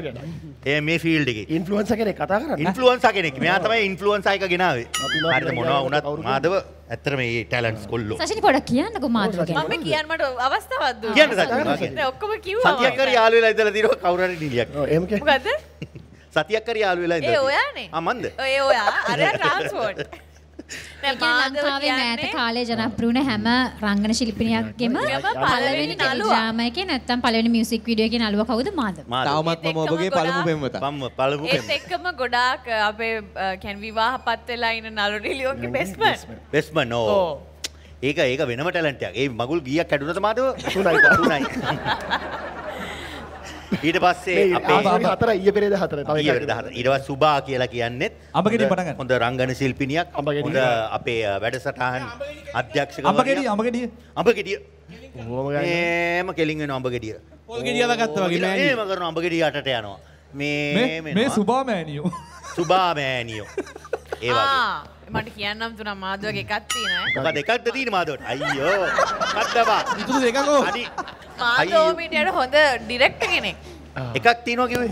නෑ එයාට හොඳට ඩිරෙක්ට් කිරීමේ හැකියාව තියෙනවා. ඒක හරි ඉතින්. එක කාරණාවක්. ඒක කාරණාවක්. මාදවට එකක් තියෙනවා කොහොම මට හරි අප්සෙට් ඉතුරුනවා. මියුසික් වීඩියෝ කරලා තියෙනවා කොල්ල. අනිවාර්යයෙන් නෑ ඒක නළුවා කියන්නේ. නෑ ප්‍රොඩියුසර් අධ්‍යක්ෂකවරයා. ඒ ඔක්කොම තියෙනවා කොල්ලා අම්මා දෙන්න උම්මා. එපා එපා. බස් සුබා. එනට සචිනා මං ගැන කිව්වේ නෑ මට ඒක ගැන දුකයි. සුබා කියලා කියන්නේ හොඳ නිලියක්. නිෂ්පාදිකාවක්. හොඳ නිෂ්පාදිකාවක්. ඇයි මහානවා නම් මහන්න පුළුවන් මාගලක් වුණත්. මහන හොඳට මහන්න පුළුවන්. මහන කෙනෙක් මෙයා. අනිත් ඒක හොඳට මහ අවු. අම්මා ඩිසයිනර්. හැබැයි පේෂල අපි තුන් දෙනාට ජීවිතේට ජංගියක් පහල කරලා තියලා නෑ. මේක ඇදපා පේෂල මේක ඇදපා. මෙන්න හොඳ ජංගියක් මැවුවා උඹලා. සචිනිට එක ජංගියක් පහල මාදවට එක ජංගියක් පහල කරලා දීලා නෑ. අද වෙනක එක ලේ අමුඩ ලේන්සුව. ඒ වගේ බලන්න අනුරාධ ගැන අපි කිව්වා. අනුරාධ කියන්නේ නැද්ද? ඔව්. ඕන එක. ඒක තව එක ටැලන්ට් එකක් තියෙනවා. එක ටැලන්ට්. එක ටැලන්ට් එකක් නේ. එකක්. සුබාටද? නෑ අනුරාධයට. කියන්නේ සී නැති වෙනකන් නටන්න පුළුවන්. ඔව්. ඒ කියන්නේ බීලවගේ නටන්න පුළුවන් බොන්නේ නෑ. බොන්නේ නෑ. අයියෝ කන බොන්නේ නැති උන් එක මොන ප්‍රෝග්‍රෑම් දවා ගෙදර යවම් මචං. ඒ විශ්ව උඹලත් දැන්නේ. අයියෝ දෙනවා. ඌත් අනුරාධ ඌත් නෑ. දිසා ආපු ඌත් නෑ. මං යනවා මනෝජ්. ඔයාගෙන් මං ඊට කලින් ප්‍රශ්නයක් අහන්නද? ඔය විශ්වයටද පේෂල්ටද වැඩියෙන් ආදරේ? හොඳ ප්‍රශ්නයක් ඇහුවේ. ඒ කියන්නේ මං ආදරේ කරන්නේ මගේ වයිෆ්ටයි දරුවන්ටයි. ඒ වගේ ප්‍රෝග්‍රෑම් ප්‍රසන්ට් කරන්න කැමතිද? ඔව් නැතු ඉතින් කසාද බඳින අපි මොකද? ආසයි චැම්පියන්ස් ස්ටාර් වගේ ප්‍රෝග්‍රෑම් එකක් මේ දෙන්නත් එකම කරන්නේ. නෑ ඔයා මේ දෙන්නගෙන් තෝරගන්න උනොත් කාවද තෝරගන්නේ? මට විශ්ව තෝරගන්න වෙනවනේ. ඒක පළමු පෙම්වතානේ. ගොඩක් කලින් අපි ඒ අන්ඩර්ස්ටෑන්ඩින් තියෙනවා. අපිට හම්බුනාම වැඩක් කරමු ලස්සන. අනිවාර්යෙන්. මම ඉතින් ආදරේ විශ්ව. අපේ බෙලිමල් එක තිසං කියන්නේ කෑවේ. අන්න ඒක මැදින් පැනලා කේලම් කිව්වලුනේ ඔයා තමයි කිව්වේ. හරි. මේ හරි මම විශ්ව ගන්න පළවෙනි ප්‍රශ්නේ. අපිට විශ්ව ඔයා මේ දෙන සීනියර් ප්‍රසන්ටර්නේ. ඔයා මේ ප්‍රසන්ටර් කෙනෙක් විදිහට ගොඩක් කල් වැඩ කරනවා. ඔයා මේ කැමති වැඩසටහන මොකද්ද ඔයා ප්‍රසන්ට් කරපේ වලින්? අයියේ ප්‍රශ්නයක් දැන් කැමති වැඩසටහන. හරි. 60 plus. මං හිතුවා. වා. හරි. අපේ ජේෂ්ඨ පුරවැසියන්. දෙවෙනි එක තමයි විශ්ව ඔයා ලංකා ජනාධිපති වුණොත් එහෙම ඔයා මොකද්ද මුලින්ම මේ රට හදන ක්‍රියාමාර්ග 3ක් කියන්න බලන්න. නැගිටලා අතන ගිහිල්ලා කියන්නද?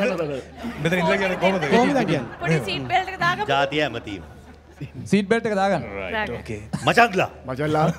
අයිබුවන් මචල්ලා. දැන් මම රටේ ජනාධිපති නේ. දැන් ඔයා ජනාධිපති. දැන් ඔයා මට රට හදන වැඩපිළිවෙල 3ක් කියන්න. රට හදන වැඩපිළිවෙල 3ක්. ක්‍රියාමාර්ග 3ක්. ක්‍රියාමාර්ග 3ක්. රට හදන්න කිසිම දෙයක් කරන්න ඕනේ නැහැ. රටේ නීතිය රටේ සියලු දෙනාටම සමානව ක්‍රියාත්මක වුණා නම් එක නීතියක් එක රටක් එක හරි එක තමයි දෙක. දෙක දැන් එක හරි. දෙක. එක නීතිය හරි. ඔයකට අපුඩියක් යවෙන්නේ නැහැ. අපුඩිය. නීතිය හරියට තියෙනවා නම් අනිත් කිසිම දෙයක් ඕනේ නැහැ කොහොමද රට හැදෙනවා. හරිද? තව කාරණාවක් කියන්නම්කෝ. අපේ සල්ලි හොරකම් කරපුන්ට. හරිද? අපිව මහපාරට ඇදලා දාපුන්ට දඬුවම් දෙනවා ආයේ ජීවිතේට එකෙකුට හොරකම් කරන්න නොහිතෙන්න. අන්තිම එක. ඒ පොඩේට අර මේ මනෝජය බය වුණානේ. මනෝජය සල්ලි අරන් නැහැ කාගේවත් වෙඩින් වලින් පුෆේ එකෙන් ගාලා තියෙනවා. මනෝජය පපුවට අත තියාගත්තා. දැන් මනෝජය සමහර දේශපාලඥයන්ගේ වෙඩින් පුතාගේ දුවගේ වෙඩින් වල ප්ලේ කරලා තියෙනවා. මම මනෝජය ආපෝ ඔය සල්ලිකෝ නෑ මම කරගත්තේ නෑ මම මේ මුන්ට මම සතපාක කරගත්තා. මම බුෆේ එකෙන් කෑවනේ ඕලු. කොයි කරගෙන පව් දෙයියනේ. හරි අන්තිම එක. තුන්වෙනි එක. අන්තිම ප්‍රශ්න. තාගත්තේ මෙහෙමයි මට මේ මං ආසයි මේ මට දරුවෝ දෙන්නෙක් ඉන්න නිසා මං සීරියස් කියන්නේ. මං කැමති ලංකාවේ ඉන්න සේරම දරුවන්ට එක වගේ සමාන විදියට හැම පහසුකමක්ම ලැබෙනවා. රයිට් ජය වේවා. අපේ නායකතුමාට ජය වේවා. නායකතුමාට අපේ විශ්ව ලංකාවට ජය වේවා. විශ්ව ලංකාවට ජය වේවා. අපේ නායකයාට ජය වේවා. නැවිලා පේනවා බන්ධනාගාර පස්සේ කරගත්තා. ගෙයි දඬුව. හරි විශ්ව අන්තිම ප්‍රශ්නේ. නිවේදකෙක් නොවනවා. නිවේදකෙක් නොවනවා. ප්‍රසන්ටර් කෙනෙක් නොවනවා අනිවාර්යෙන් නළුවෙක්. තමයිනේ ඔය. නළුවා තමයි ඉතින් ප්‍රසන්ට් එක. හරි. අපි මාදවට ඊට පස්සේ අහන්න තියෙන ප්‍රශ්න. මාදව අහන්නේ? මම දෙනුවන්ගේ නේ. ඔව්. දෙනුවන්. ඒ බොහොම අහිංසකයි හොඳේ. හරි දෙනුවන්. පළවෙනි ප්‍රශ්නේ. වැඩසටහන ඉදිරිපත් කරන්නෙකු ලෙස ඔබට අමතක නොවනම සිදුවීම කුමක්ද? මට මුලින්ම වැඩසටහන් ඉදිරිපත් කිරීම ලැබිච්ච එක තමයි අමතක නොවන සිදුවීම. මොකද මම නිවේදකෙක් වෙන්න හිතන් හිටපු කෙනෙක් නෙමෙයි. මුලින්ම රියැලිටි ෂෝ එකක් හම්බුනේ ඒ ස්ටාර් සිටි මේ සිටි ඔෆ් ඩාන්ස් සීසන් 1 එක සීසන් 5 එක. ඒක ලැබිච්ච එක තමයි මගේ ජීවිතේ අමතක නොවන සිදුවීම ප්‍රසන්ටර් කෙනෙක් විදියට. දෙවෙනි ප්‍රශ්නය. රංගන ශිල්පියෙකු හා නිවේදකයෙකු ලෙස කටයුතු කිරීමේදී බිරිඳගෙන් බැනුම් ඇසීමට සිදු වූ අවස්ථා දෙකක්. මට බිරිඳ කවදාකවත් ඒ සම්බන්ධයෙන් බැලලා නැහැ. ඒ දෙක සම්බන්ධව මට බැලලා නැහැ. අනිත් හැමදේම සමහරවිට බැලලා තියෙන මොකක්ද? ඒ දෙක ඒ දෙකෙන් තමයි මම බේරෙන එකම කාරණාවල් දෙක. එක්ක මම ෂූටින් ගියා, එක්ක ප්‍රෝග්‍රෑම් එකක් කළා. අනිත් හැමතැනදීම යාළුවොත් එක්ක ගියත් පවක් වුණා කියලා බයිනවා. මට කඩයක් තියෙනවා. එතෙන්ද ගියත් පවක් වුණා කියලා බයිනවා. රූම් එකට ගිහලා වැඩි වෙලාවක් හිටියොත් බයිනවා. ඒ ටක් ටක් එළියට. මොකද ගන්න ඔච්චරලා කියලා. ඔච්චර වෙලාව ඔක ඇතුළට වෙලා ෆෝන් එකත් අරන් ඇතුළට ගිහින් සතත් බඳලා. ඔව්. තුන්වෙනි ප්‍රශ්නය. ස්ටාර් සිටි වැඩසටහන තුල ඔබ නිරූපණය කළ බොහෝ චරිත අතරින් ඔබ කැමතිම චරිතය කුමක්ද? මම කැමති මා විශ්වය කපුටන්ට ඇඳා. මම ආසයි ගමේ කපුටා, මෙයා ගමේ කපුටා, මම නගරේ කපුටා. මම අදත් ඒකට ආසයි. නියමයි නියමයි. ගමරාලයි ගමහමිනට ඒ ප්‍රශ්න දෙකක් තියෙනවා. ඒ දෙවෙනි කොටස. ඒ සඳහා සහාය නිවේදකයාගෙන් ලැබුණු සහයෝගය පිළිබඳව ඔබේ අදහස. 100%ක් විශ්ව නැති කල මට කිසි දෙයක් කරන්න හම්බෙන්නේ නැහැ. නියමයි.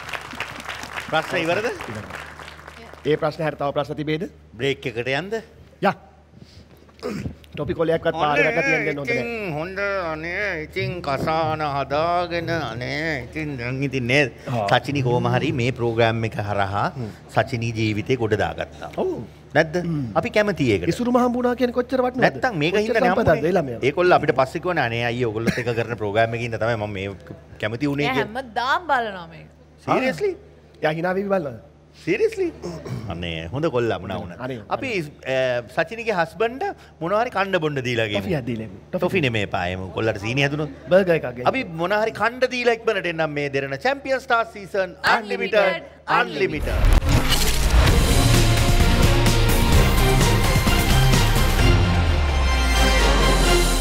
දෙරණ champion star season unlimited anniversary special. අපි සින්දුව කාම් සතුටුයි. සුභාගේ විශ්වගේ මේ තමයි සුභා සමගින් විශ්ව.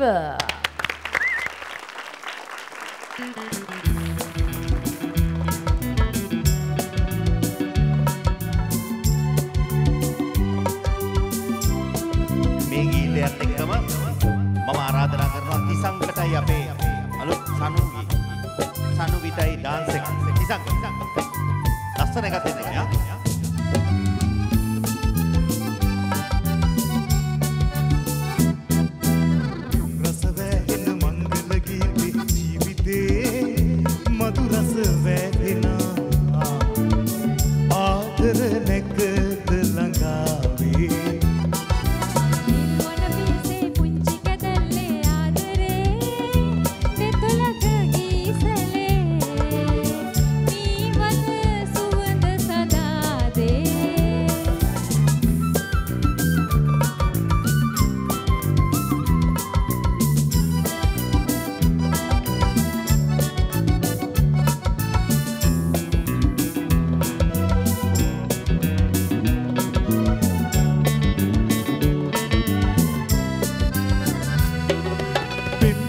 කතරේදී දැස නිවාලන අවාරයේ පිනිවරුසාවේවා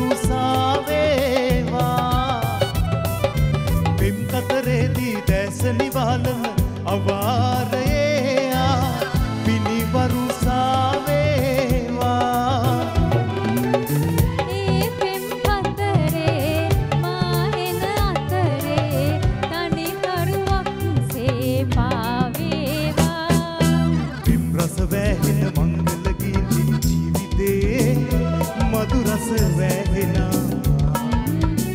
ආදර නැකද ළඟාවේ නිල්වන පියසේ පුංචි කැදල්ලේ ආදරේ දෙතුලක ගීසලේ මීහොද සුවඳ සදාදේ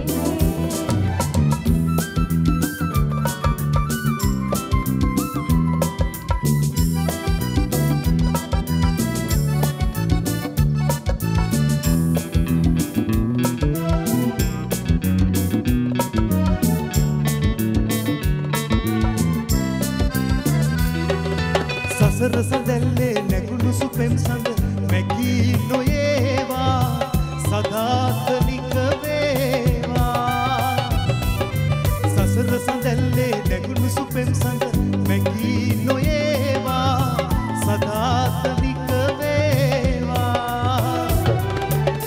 සසරින් සසරේ එන්නෙමි මිහිරේ දීවරියක් සේමා එනවා රස වැහෙන මංගල ගීති ජීවිතේ මధు රස වැහෙන ආදර නැකද ළඟාවේ නිල්වන පියසේ පුංචි කැදල්ලේ ආදරේ දෙතුලක ගීසලේ මීහොද සුවඳ සදාදේ ආදර නැකද ළඟාවේ මීහොද සුවඳ සදාදේ ආදර නැකද ළඟාවේ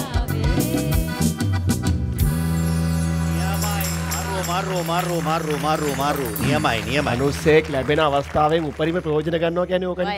ඒ තිසා විජේකුමාරතුංග මහත්තයා වගේ. තිසංක විජේකුමාරතුංග මහත්තයා වගේ. අම්මා තිසා ඔයා ඇවිල්ලා වා කෙලිම නළුවෙක් වෙන්න ඕනි කොල්ලෙක් මේ දෙරණට ඇවිල්ලා එළුවෙක් උනේ. ගායනයට නොදෙවෙනි නර්තනයක් නර්තනයට නොදෙවෙනි ගායනය. මම සුභාකර මෙච්චර ලස්සන සිං කරන්න පුළුවන් කියලා සුභා ඇත්තටම ඔයා දෙරණට ආවේ නැත්තම්. ඔව්. මේ ප්‍රොෆෙෂන් එකට ආවේ නැත්තම් ඔයාගේ මොකද්ද වෙන ඔයා මොනවද කරන්නේ? සැලූන් එකක් කරනවා. ඒ මොනවා නෑ නිරූපණ ශිල්පිනියක්. නෑ අපි අහමු ඔයාගේ. සුභාද? උඹ සුභාද? සුභාද නෑනේ. සුභාගේ හදවත. හස්බන්ඩ් හදවත. මැජික් කාර්යය. ඇත්තටම. මැජික් කාර්යය. මම හිතන්නේ ඇත්තටම මම කස්ටියුම් ඩිසයිනර් කෙනෙක් වෙයි කියලා. මොකද මම මේ පිළිබඳ හැදෑරීමක් කරලා තියෙනවා. කොහොමද? දැනටත් ඉතින් මම ඒ ශේෂ්ත්‍රය නියැලෙන නිසා මම හිතනවා ඒකම ඒ ශේෂ්ත්‍රයම නියැලෙයි. ඒ මාදව දැන් මොකෝ කියන්නේ? හැබැයි පේෂල අපිට ජංගියක්වත් මහලා දුන්නේ අපිට ඉස්සරහට ඒ සම්බන්ධව ප්‍රශ්න ඇති වෙන්නේ නැහැ. අපිට සුභා මහලා ගෙනත් දෙනවා. හැබැයි සුභා හොඳ රෙදි වලින්ම අහන්න. දැන් මේ වාතාවරණයත් එක්ක රෙදිත් නැහැ. නෑ හොඳ රෙදි වලින් මහලා දෙන්න එකක් දෙකක් හරි කමන්නේ. මෙයාට ගෝණි දෙද්දි මම. පේෂල වෙච්ච දේවල් හැටියට දැන් රෙදිත් නෑ තමයි. රෙදි ඉල්ලේ. දැන් ප්‍රශ්න විචාරාත්මක වැඩසටහන ඉවරද නෑනේ? නෑ ඉවරයි. තව තියෙනවා. තිසංකය අහන්න. තිසංක අහන්න තියෙන. කාගෙන්ද අහන්නේ? ෂනුවි.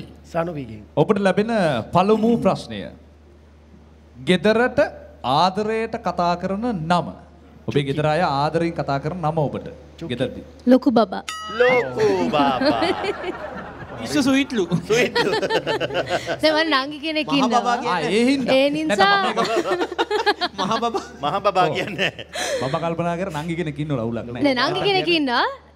නංගිට කියන්නේ හැබැයි සුදු කියලා. මම ලොකු බබා. ඔයා සුදු නැති නැති නිසා කළු කියන්න බැරි නිසා මම ලොකු බබා. එතකොට ඔයයි නංගි විතරයි ගෙදර. මයි නංගි. කවුරු සුදු ඔයාට කළු කියන්නේ? කවුරු කියන්නේ මගේ ඇස් දෙක මම පෙන්නන්නේ ඔයා දන්නේ. ඔව් මම දන්නවා. වශී වෙනස් මට. 40 නෙමෙයි 60 ඇඳිරි. ඔව්. නෑ. ඒ විශ්වාගේ සුපර් හීරෝ වැඩසටහන පටිගත කරන අතරතුර සිදු වූ අමතක නොවන සිදුවීම. සුපර් හීරෝස් වැඩසටහන.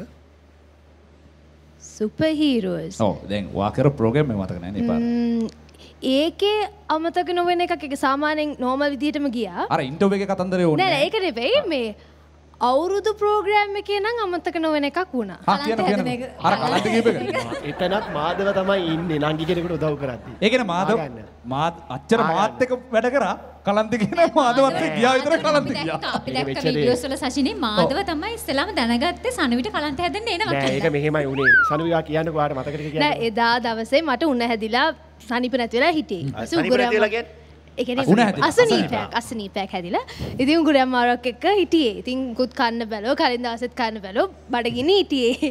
බලපන් නොකා නොකිය ප්‍රෝග්‍රෑම් එකට තියෙන ආදරේට. තිසංකට පස්සේ එහෙම දෙවනට කැපීමක් කරනවා. තිසයි අර ඉඩා වෙන්නේ. ඒ අසනීප සීන් එක තමයි අවුල්. අසනීප සීන් එකට ඉඩා. හෙල්ලෙන්නේ අයිවා. මේ ස්ටේජ් එක මෙහෙල්ලෙනවා හෙල්ලෙද්දි. නෑ ඊට පස්සේ මේ ඉතින් මුකුත් කාලා හිටියේ නැති නිසා බඩගිනි හිටියේ. ඊට පස්සේ ඉතින් ප්‍රෝග්‍රෑම්ස් නෝමල් විදියට කළා මම හිතුවා 12ට විතර වගේ මාදවයත් එක්ක ප්‍රෝග්‍රෑම් එක ඒ කියන්නේ ඒ සෙග්මන්ට් එක කරන්න ආවේ. නෑ දවල් 12ට. ඉතින් දැන් අපි අර මේ කලාගමේ අවුරුදු ඊට පස්සේ දැන් අපි දෙන්නත් එක්ක ප්‍රසන්ට් කර කර ඉන්නකොට මම නිකන් බොඳ වෙනවා වගේ තේරුණා. මට කලන් දාලා තිබුණෙත් නැහැ කලින්. ඊට පස්සේ කමක් නැහැ මොකක් හරි කියලා ආයි ස්ක්‍රිප්ට් එක දිහා බලන ස්ක්‍රිප්ට් එකේ අකුරු පේන්නේ ෆුල් සුදු. ආයි කෙලින් බලනකොට පලාතම සුදු. දැන් හරි මට දැන් බැලන්ස් එක මේ වෙනවා. මම මොනවා කියලා හිතුවද බැටියෝ. ඒ කියන්නේ ඇත්තට සුදු කොඩි පෙන්න. සුදු කොඩිද? නෑ full white. blurred. full blurred full white. ඊට පස්සේ ඉතින් දන්නේ බැලන්ස් එක ගියා ඒ මාදවගේ උඩ එතන ඔබ chance එක ගත්තා නේද? ආනංගියා මම දන්නේ නැහැ ඔල්ලා. ඕ නංගි දන්නේ නැහැ. අලන්තේ වෙලාවේ නංගි දන්නේ නැහැනේ. නංගි මෙහෙම වැටෙනවා. ඉවර ඕ නංගි ඕ. බේසල. එතකොට නංගි වැටෙන විනාඩි දෙකක් විතර ගියාම තමයි විමුක්ති දැක්කේ. විමුක්ති කොහමද ඇහුවේ? මේ මාදව විමුක්ති කොහමද අහන්නේ? විමුක්ති කොහමද? හා? කොහමද අහන්නේ? ඔයා තමයි කියන්නේ. හරි මට නම් බෑ දැන් ඔය ඊට පස්සේ තුන්වෙනි පොඩි සනුවි ඊට පස්සේ ඇත්තටම කොහොමද මාදවයට උදව් කරේ? නෑ රේ එතන ට්‍රක් ගාලා පුටුවක් ගෙනල්ලා දෙන්න. මම දන්නේ නෑ මට මතක නෑ මොකක්වත්. ස්ටෑන්ඩ් බයි කියලා කවුන්ට්ඩවුන් එක යනකොට කවුන්ට්ඩවුන් එක නෑ මගදී කිය හිටියේ. දැන් මගේ ටික කියලා අයියා එයාගේ ටික කියන්න යනකොට. ඒක මේ ඇත්තටම ආපු කලන්තයක්ද නැත්නම් මාදවගේ ඇඟට වැටෙන්නම ඕන කියලා අපි ගත්ත එහෙම එකක්ද? නෑ නෑ ඇත්ත වෙදා මාර අවුවා ඒත් එකම මේ කාලා තිබුණ නැති නිසා කිසිම පණකුත් නෑ ඇඟට. මෙයා කිරිම උදේම ලෑස්ති වෙන්න. කැටියෝ අතට බුෆේ දාලා තිබ්බා කන්න එපේ. ඔයා බුෆේ දාලා තිබ්බනේ කන්න එපේ. ඒක තමයි මට පෙරේතකම ඉන්න බැරුව කන්න හදලා ඒත් අමාරුයි. විශ්ව ලංකාවට අපේ මේසරේ ඔය හැමදේම මිස් වුණා. ඒ නිසා විශ්ව ලංකාව කතා කරන්නේ නැහැ. ගෙදර හිටියේ. දීර්ඝ නිවාඩුව. ඒ දවස්වල විශ්වයට අපි පොඩි නිවාඩුවක් ලංකාවේ හිටියේ නැහැ. ගෘහාඩස්සී. තුන්වෙනි ප්‍රශ්නය. දැන් කන්න බැරි වුණානේ. දැන් කියන්න බලන කන්න කැමතිම කෑම වර්ග තුනක්. කන්න කැමතිම. Fried chicken. ෆ්‍රයිඩ් චිකන් බලපන්. Fried බල්ලෝ වගේ බං. කිරිබතුයි චිකන් හොදි. කිරිබතුයි චිකන් හොදි. අප්පා අඹ ටීක් දෙල් වගේ. රසයි. ඊළඟ එක. රසයි. තව කන්න කැමති. Doughnut. yes double chocolate donut. මේ පුඩේ දන්න ගෑනෝ ඔයා කොහොමද දන්නේ? Double chocolate doughnut. කෙල්ලෝ මැදට චොක්ලට් දාලාද යටට දාලාද? උඩින් උත් දාලා මැදත් දාලා යටට දාලා. කොවටේටම ගාලා. නියමයි. ඊළඟට ප්‍රශ්න තව තියෙනවද? ඉවරයි. තියෙනවා. තව ප්‍රශ්න තියෙනවා. මම මේ පුංචි වෙලාවක් ගන්නම්. හයි. එකක් මේ දැන් අපි හැමෝගෙනම කතා කරන්නේ ලංකා. මේ තිසංග දැන් අපිට පේශල මාදව සචින ගැන අතරම කතා කරන්න හම්බුන්නේ නැහැ. මේ ඒ නිසා පොඩ්ඩක් මතක් කරන්න එකක් විශේෂයෙන් දැන් මේ වැඩසටහනට ගොඩාක් ආටිස්ලා එන්න බය අපි කලිනුතර අපේ YouTube channel එකේ ඉන්ටර්විව් එක කිව්වා. හැබැයි මේ විදිහම තමයි කවුරු ආවත්. ඒ කියන්නේ සමහර අය බයයි, පේශල දේවල් කියයි, ලැජ්ජයි, මූණ දෙන්න බෑ. ඒ කියන්නේ මූණ දෙන්න බැරි දේවල් උනොත් තමයි තියෙනවා නම් එන්න බය වෙන්න ඕනේ. හැබැයි එහෙම දෙයක් නැහැ ඉතින්. අපි නෑ මේමයි. සුබා මේ වැඩසටහනට ලංකාවේ ආපු නැති කලාකරුවෙක් නෑ. ඒ වගේම ක්‍රීඩකයෝ අපේ තිලකරත්න දිල්ෂාන්ලා නුවන් කුලසේකරලා එතකොට අපේ දිනේෂ් චන්දිමාල්ලා ඒ සෙට් එක නේද ඊට පහුගිය දවස්වල මගේ පොඩි අපිට මගේ අපේ මාමා නැති වෙලා ඒ මලගෙට යන්න වෙලා නිසා සනත් අයියා ජයසූරියා එන්න හිටපු ප්‍රෝග්‍රෑම් එක ජයසූරියා මොකෝ හරියට ගමන් නැහැ මල්ලි වැඩේ කරගන්නේ එතකොට ඒක එතකොට ලංකාවේ ඉන්න නලු නිලියෝ නේද ගායකයෝ ඒ වගේ ගොඩක් ඇවිල්ලා තියෙනවා නෑ එතන මේ සුබ ඇත්තටම මේ මේ වැඩසටහනට ලංකාවේ ඉන්න ජ්‍යෙෂ්ඨ ශිල්පීන් සම්බන්ධ වෙලා තියෙනවා. එතකොට මේ කිව්ව විදිහේ විවිධ අපේ රටේ ඉහළම පැලැන්ති ක්‍රිකට් ක්‍රීඩකයෝ සම්බන්ධ වෙලා තියෙනවා නම් මේක අනිත් අයට ප්‍රශ්නයක් වෙන්න විදිහක් නෑ. මර්වින් සිල්වා හරිද? අපේ දේශපාලඥයෝ සම්බන්ධ වෙලා තියෙනවා. උනා මෙතනට ආවා. රංජන් අයියා. ඉවරක් රංජන් රාමනායක මහත්මයා. රංජන් රාමනායකයි රංජන් අයියා. ඒක ඉතින් අර තමන් ඔළුවෙන් මවාගත්ත දේ. ඉන්දියාවේ තියෙන රූපවාහිනී වැඩසටහන් දිහා බලන්න පුළුවන් නම් S2 අරගෙන රූපවාහිනිය දාලා. ඒ මේවට එක එක විවේචන එක එක්කෙනා දකින්න විදිය. ඒක ඉතින් ඒවා අපි ඉච්චර හිතන්න ඕන දේවල් නෙවෙයි. සමන්ට වැඩසටහනකට ඇවිල්ලා මූණ දෙන්න පුළුවන් නම් කතා කරන්න පුළුවන් නම් ඒක ප්‍රශ්නයක් නෙවෙයි. මේ ඔව්. දැන් අපේ 17 වෙනි ඇනිවර්සරි එකේ විශේෂයෙන් කියන්න ඕනේ අපේ දේ රැකගෙන අලුත් දේ අරගෙන මේ යන ගමනේ මේකත් අපි මේ රටට හඳුන්වා දුන්නු අලුත් ක්‍රියේටිව් වැඩසටහනක්. මේකෙන් පස්සේ තමයි ගොඩක් අය මේ විදිහේ වැඩ කරන්න උත්සාහ කරා සමහර කරනවා. කමක් නැහැ අපි ඔක කොපි කරනවා කියන එක. ෆ්‍රේම් එකක හිටියා. ඒ ෆ්‍රේම් එකේ හොඳ විදිහට බින්දේ මට මෙහෙමයි. දැන් අපි අපේ ගැන කියවනෝ නෙමෙයි. සමහර අය කියලා තියෙන දේවල් විශ්ව. දැන් ඔයගොල්ලෝ ප්‍රෝග්‍රෑම් කරන විදිය වෙනස්. පොඩි වෙන ලෙවල් එකකට වෙන තැනකට යනවා. එතකොට අපි ආයෙත් ප්‍රසන්ටර්ස්ලා නෙමෙයි අනුරාධ. නැත්නම් තිසංග අපි මම කරන්නේ එන්ටර්ටේනින් ප්‍රෝග්‍රෑම්. අපි දැන් පාරකදී හම්බ වෙන හැම කෙනෙක්ම කියනවා අපි මේ ප්‍රෝග්‍රෑම් එක නිසා සන්තෝෂෙන් රැට නිදා ගන්නවා කියලා. එදා රැට. නැද්ද විශ්ව? අනිවාර්යයෙන්. එහෙම කියනවා. ඒකම ලොකු දෙයක් නෙමෙයි තියෙන ප්‍රශ්නත් එක්ක. ඒ වගේම මේ වැඩසටහන ඇතුලේ අපේ ලිටල් ස්ටාර්ස්ලා, සිටි ඔෆ් ඩාන්සර්ස්ලා, ඒ වගේම ඩ්‍රීම් ස්ටාර්ස්ලා, එතකොට 60+ මේ හැම සමාජිකයන් දෙරනේ පවුලේ ඔක්කොම මේ වේදිකාවට ආපහු සැරයක් ගෙනල්ලා ඒගොල්ලන්ගේ නිර්මාණ ආපහු ප්‍රේක්ෂකයන්ට හඳුන්වලා දීලා ඒගොල්ලන් අපිත් එක්ක තියාගන්න වැඩසටහන. දැන් ඇනිවර්සරි එකේ ප්‍රසන්ටර්ස්ලා ගේන මං හිතන්නේ එකම ප්‍රෝග්‍රෑම් එක මං හිතන්නේ හැම channel එකම. ඇනිවර්සරි එකකට ඔක්කොම ගෙනල්ලා මේ වගේ සින්දු කියලා මේ වගේ ෆන් එකේ ගන්න කරන ප්‍රෝග්‍රෑම් එකක් නැහැ නේ කිසිම channel එකක. මට කෙටියෙන් කියන්න ටක් ගාලා කියන්න සනුවියන් සනුවින් අපිට ළඟදි මාමුනේ මෙතන ඉන්න අපි හැමෝම අවුරුදු කීයක් දෙරණත් එක්ක ඉන්නවද? ඔය දෙනුවන් 2013 ඉඳලා මයික් එක තමයි කියන්න ඕනේ. අදනේ 2013 ඉඳලා 13 කියන්නේ අවුරුදු 9ක් දැන්. විශ්වයියා 2006 අපි ඔක්කොම එකටනේ ආවේ 2006ට අවුරුදු 16ක් සචිනි අවුරුදු 16ක් සනුවි. ඒතර තිසංක 13ක් සුභාක්කා මම ඔව් මම 17ක් එකෙන් දෙරණ පටන් ගත්ත දවසේ ඉඳලා මම දෙරණ වැඩ කරනවා. මේ ඒක ආඩම්බරයක්. මේ හරි ඊට පස්සේ අනුරාධ 2011 ඉඳලා. ඔව් 2011. ඒතකොට බලන්න මෙච්චර කාලයක් ප්‍රසන්ටර්ස්ලා සහ මේ සමාජිකව බැඳිලා ඉන්නේ ටීවී දෙරණ ඇතුලේ තියෙන අර අමුතු ස්පිරිට් එක නිසා. අපිට දෙයක් කරන්න පුළුවන්. මමත් අවුරුදු 9ක්. මට කියන්න ඕනේ ඇත්තටම පේශලද මේ අපේ ශාම් මේ කියන්නේ අපේ වැඩසටහන අධ්‍යක්ෂිකාව වැඩ බාරගෙන ඉන්ටර්විව් කරපු පළවෙනි කෙනා තමයි මම යාගේ ටීම් එකට. ඒ කියන්නේ එයා හැමදාම කියනවා එයා පළවෙනි ඉන්ටර්විව් කරපු කෙනා ටීම් එකට ගත්ත කෙනා මම. දැන් ශාම් ගොඩක් පසුත වෙනවා. අයියෝ that is so big mistake මේ ප්‍රේක්ෂකලා. මේ සීරියස් වුණාද මන්ද කට්ටිය දැන් පොඩක් very big mistake. දැන් ශාම් කියන කතාව තමයි ඒ කාලේදී මම පුංචි වයස අවුරුදු 19යි. දැන් කීයද? මංගල 17ක් වැඩි කරන්න 19යි 17යි. පොඩකින් 19යි. එතකොට ඒ කාලේ මේ වගේ පොඩි ගෑල් ළමෙක් අරගෙන වැඩ කරන්න පුළුවන් වෙයිද කියලා හිතුවලු. හැබැයි ඉතින් වැඩ කරද්දී යට හිතුණු ඊට පස්සේ වැඩ කරද්දී යා ලොකු වුණා. ලොකු වුණා ඉතින්. නියමයි. යා ලොකුනේ දෙරණ ඇතුලේ. අපිට ගහමු. ඉතින් මම මේක අවස්ථාවක් කරගන්නවා ඔයාලා හැමෝටම ඔයාලා හැමෝමත් එක්ක වැඩ කරලා තියෙනවා. දැන් අපේ ශාම් ඇතුළු අපේ ටීම් එක. ඒ කියන්නේ නිෂ්පාදිකාවන් කවුරුත් මෙතන නැති නිසා ඔයාලගෙන් ලැබෙන සහාය වචන වලින් කියන්න බෑ ප්‍රසන්ට් කෙනෙක් විදිහට. අපි වෙලාවක් කිව්වොත් උදේ මේ වෙලාවට එන්න කියලා ඊට පැය දෙකකට විතර පරක්කු වෙලා තමයි ඒ ඔයා ඒ කමක් ඔව් එහෙමත් නෑ යාම පිළිගත්තා දෙවලුත් වෙනවා නමුත් එයා පර්සන්ට් නෙමෙයි කියලා පිළිගත්තානේ ඔව් ඒකින්ද ප්‍රශ්නයක් නෑ ඔව් එයා වෙන විදිහට අපි යූස් කරන්නේ ඔව් වෙන විදිහකට යූස් කරන්නේ යූස් කරන්නේ කොහොමද ඔව් යූස් කරන විදිහ තමයි මම පොඩ්ඩක් හිතන්න ඕනේ ඊට පස්සේ ඉතින් මේ හැමෝටම ඒ කන කට්ටට මෙච්චර දෙරණ මේ ශ්‍රී ලංකාවේ අංක 1 නාලිකාව බවට පත් කරන්න ඕගොල්ලන්ගෙන් ලැබුණ සහාය වචන වලින් කියන්න බෑ. ඉතින් මම අපේ ටීම් එකේ කෙනෙක් විදිහට මේ වෙලාවේ ඔයාලා හැමෝටම ස්තුතිවන්ත වෙනවා. අපි ආපු ගමනේ ලොකු දේවල් ටිකක් ඕගොල්ලන්ගේ සහායෙන් වුණා. අපි සාර්ථක වෙන්න ලොකු හේතුවක් වුණා ඔයාලා හැමෝම. නියමයි. ක්ලැප් එකක් දෙමු අපි. ප්‍රොඩක්ෂන් ටීම් එකේ රුසිරු අපේ ඔක්කොම මතක් කරන්න ඕන ඉසුරි රුසිරු නේද? අපි මේක මල්කි සඳුන් ඔය ඔක්කොම ලොකු කාර්යයක් කියන්නේ අපේ ටීම් එකම එකතු වුණාම අපි ගොඩාක් දේවල් ලංකාවේ අංක 1 නාලිකාව වෙන්න ගොඩාක් දේවල් අපි ලංකාවට හඳුන්වලා දුන්නා. ඒ හඳුන්වලා දෙන හැම තැනදීම අපේ ටීම් එකක් විදිහට අපි හැමෝම එකට එකතු වෙලා තමයි මේ දේවල් කරේ. ඉතින් මේ ඒ ඔක්කොටමත් අපි ක්ලැප් එකක් දෙමු ආයේ නේ. නියමයි. අපි මොනවද ප්‍රශ්න අහනවද සින්දුවකට යනවා ටක් ගාලා. මට චූටි දෙයක් එකතු කරන්න තියෙනවා. අනේ බෑ අනේ. චූටි එකක්. ඔව් චූටි එකක්. ලොකු බබා කියන්නකෝ ලොකු බබා.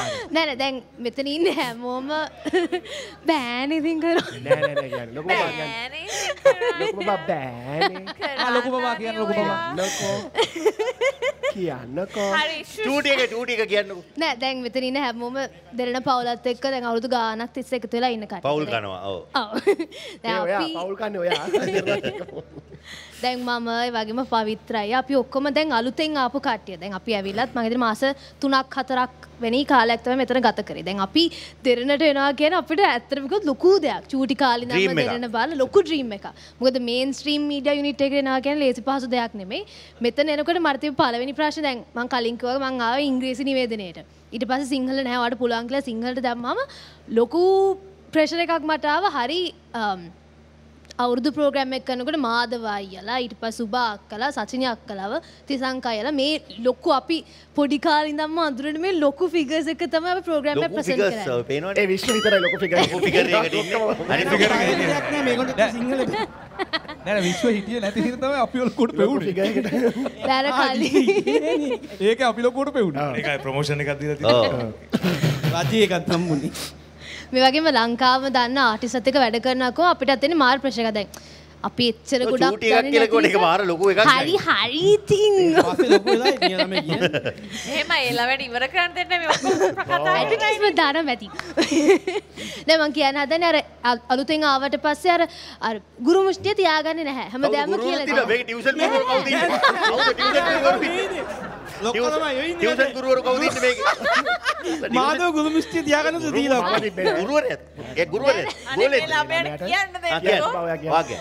නෑ නෑ. ඒ කියන්නේ ආවට පස්සේ තියෙන ස්ට්‍රෙස් එක ප්‍රෙෂර් එක ඔක්කොම රිලීස් කරන්න හැම අවුලක් නෑ අපි ඉන්නේ. ස්ට්‍රෙස් රිලීස් කරන්නේ. නෝ එහෙම නෙමෙයි. ෆිසිකල් ස්ට්‍රෙස් රිලීස් නෙමෙයි. ෆිගර්ස් මේ ස්ට්‍රෙස් රිලීස් නෙමෙයිලු. මේ ළමයට කියන්න ඔයා කියන්න පුතේ. නෑ ඔයා ඉංග්‍රීසියෙන්ම කියන්නකෝ. ඊට පස්සේ කියන්න. එතන මූට තේරෙන්නේ නෑ නෑ අර තිබ්බ බය නැති කළා හරි අපි මෙහෙම ගමු වැරදුනත් කමන්නේ ආයිත් එක එකට යමු එමෙ කියලා අලුතෙන් ආවා කියලා අපි පල්ලයට දාන්නවත් වෙනම කොන් කළා තියන්නවත් එහෙම මුකුත් කරන්නේ නෑ දෙරණ පවුලට එකතු වුණොත් පවුල කෙනෙක් විදියටම දිගටම ඔව් වඩාගෙන සලකන්නේ මාධවය කිව්වා හැබැයි ඔයා පොඩ්ඩක් කොන් කරන්න කියලා අපි තමයි නෑ හොඳක් කියන්න ගියම තනිපතරවල හරි නංගි ඔය එක දවසක්වත් එන්න තු ඉන්න බා තිසංකයි අනිවාර්යෙන් ප්‍රෝග්‍රෑම් එක කරනවා තිසංකගේ සින්දුවක් ආව තිසංකගේ මේ තමයි තිසංක ගමගේ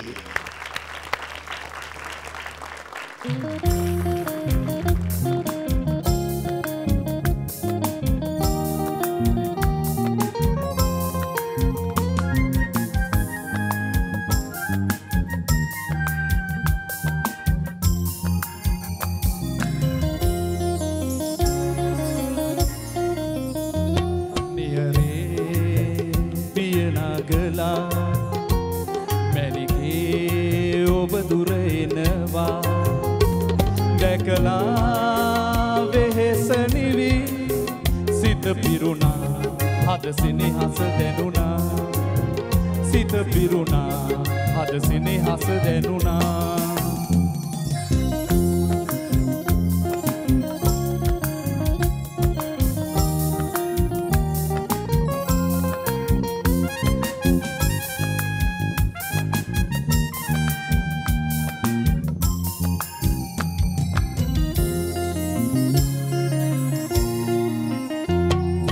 රන්ගොයම් කරල් පීදෙන ඔබේ දෙස නෙමේ රන්රුවක් වගේ ඇතින් ඔබේරුව මැවේ ආදරේ දැනීම හද සෝසුසුම් නිවේ වාසනාව පාවෙලා ගියා නියරේ පිය නගලා මැනිකේ ඔබ දුර එනවා දැකලා වෙහෙස නිවි සිත පිරුණා හද සිනහස දැනුණා සිත පිරුණා හද සිනහස දැනුණා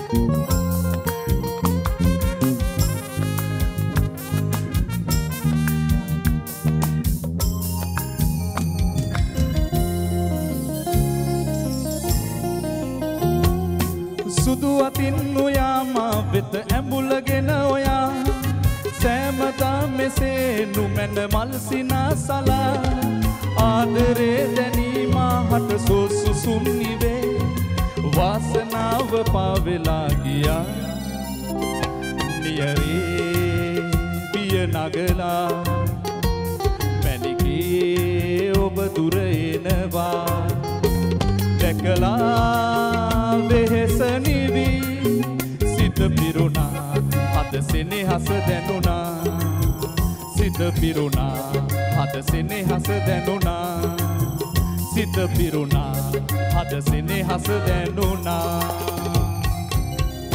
මාරෝ මොකද මේ හැකිලෙන්නේ මොකද මේ හැකිලෙන්නේ ලස්සනට කතා මේ ඒ කියන්නේ අපේ දෙරණේ මේ නිවේදකයන්ට මේ වැඩ නැතුනොත් ගායනය කරලා ඒ බස් කෙලිම බස් එකේ කෙලිම නැග කඳුරුවෙල බස් එකේ කෙලිම කඩවතට නැග සින්දු කියලා බැස්සා ආයි යහපැත්ත එකේ නැග මේ කැටේ විවිලා ඉතින් තනියම නවුස් කරගත්තා ඔව් අනේ තනියම කිව්වා මේ ඔයා දැන් වයිෆ්ට රෑට නිකන් ඉන්න වෙලාවට නිින්ද යනකන් සින්දුවක් එම කියන්නේ නැද්ද බොරු කියන්න එපා වයිෆ් ඉන්නවා වයිෆ් මට කියනවා නෑ ඔයාට මොකද්ද කියන්නේ මැනික එක දේවල් කියනවා එක දේවල් මැනිකක් වකිනා තමයි කියන්නේ එක සින්දු කියනවා මොනවාද එකක් කියන්න බෑ ගුරු ගාලා ගුරු ගාලා සින්දු කියනවා මම ඉතින් හරි මම ඇහෙන්නේ නැහැ වගේ හැමෝම නිදා ගන්නවා. ඒක කැත වැඩේ වයිෆ් එච්චර සින්දු කියනකොට මෙයා ඇහෙන්නේ නැහැ වගේ.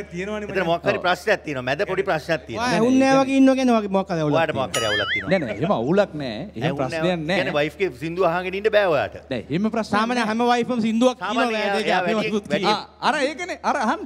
හැම වයිෆ්ම කියනවා සින්දුව. ඒ සින්දුව සාමාන්‍යයෙන් හැම බිරිඳක්ම කියන සින්දුවක්. නැත්නම් මොකක්ද සින්දුව?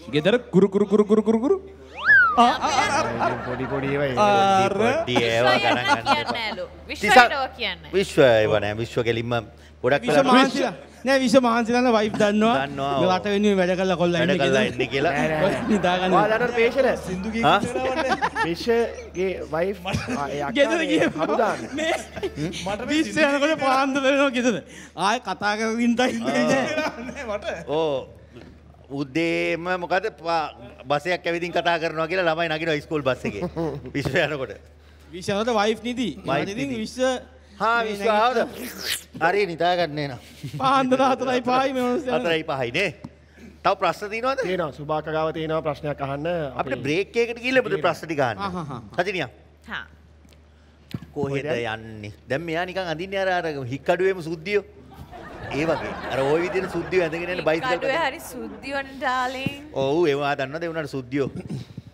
නේද මරු මොනවාද මොනවාද මරු නෑ මං කිව්වේ හික්කඩුවේ වනාවුනත් නේද අර සුද්ධියෝම ඉන්නේ ඒ විදිහට මේ ෆොරිනර්ස් ලා එන එක කොච්චර හොඳද රටට අම්මා නෑ මං කියන්නේ ඒ වගේ ශ්‍රී ලංකා යා අපි break can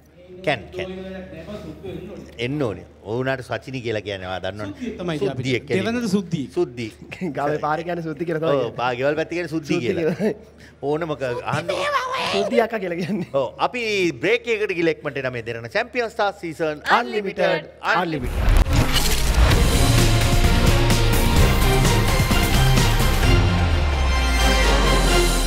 Derana Champion Star Season Unlimited Anniversary Special.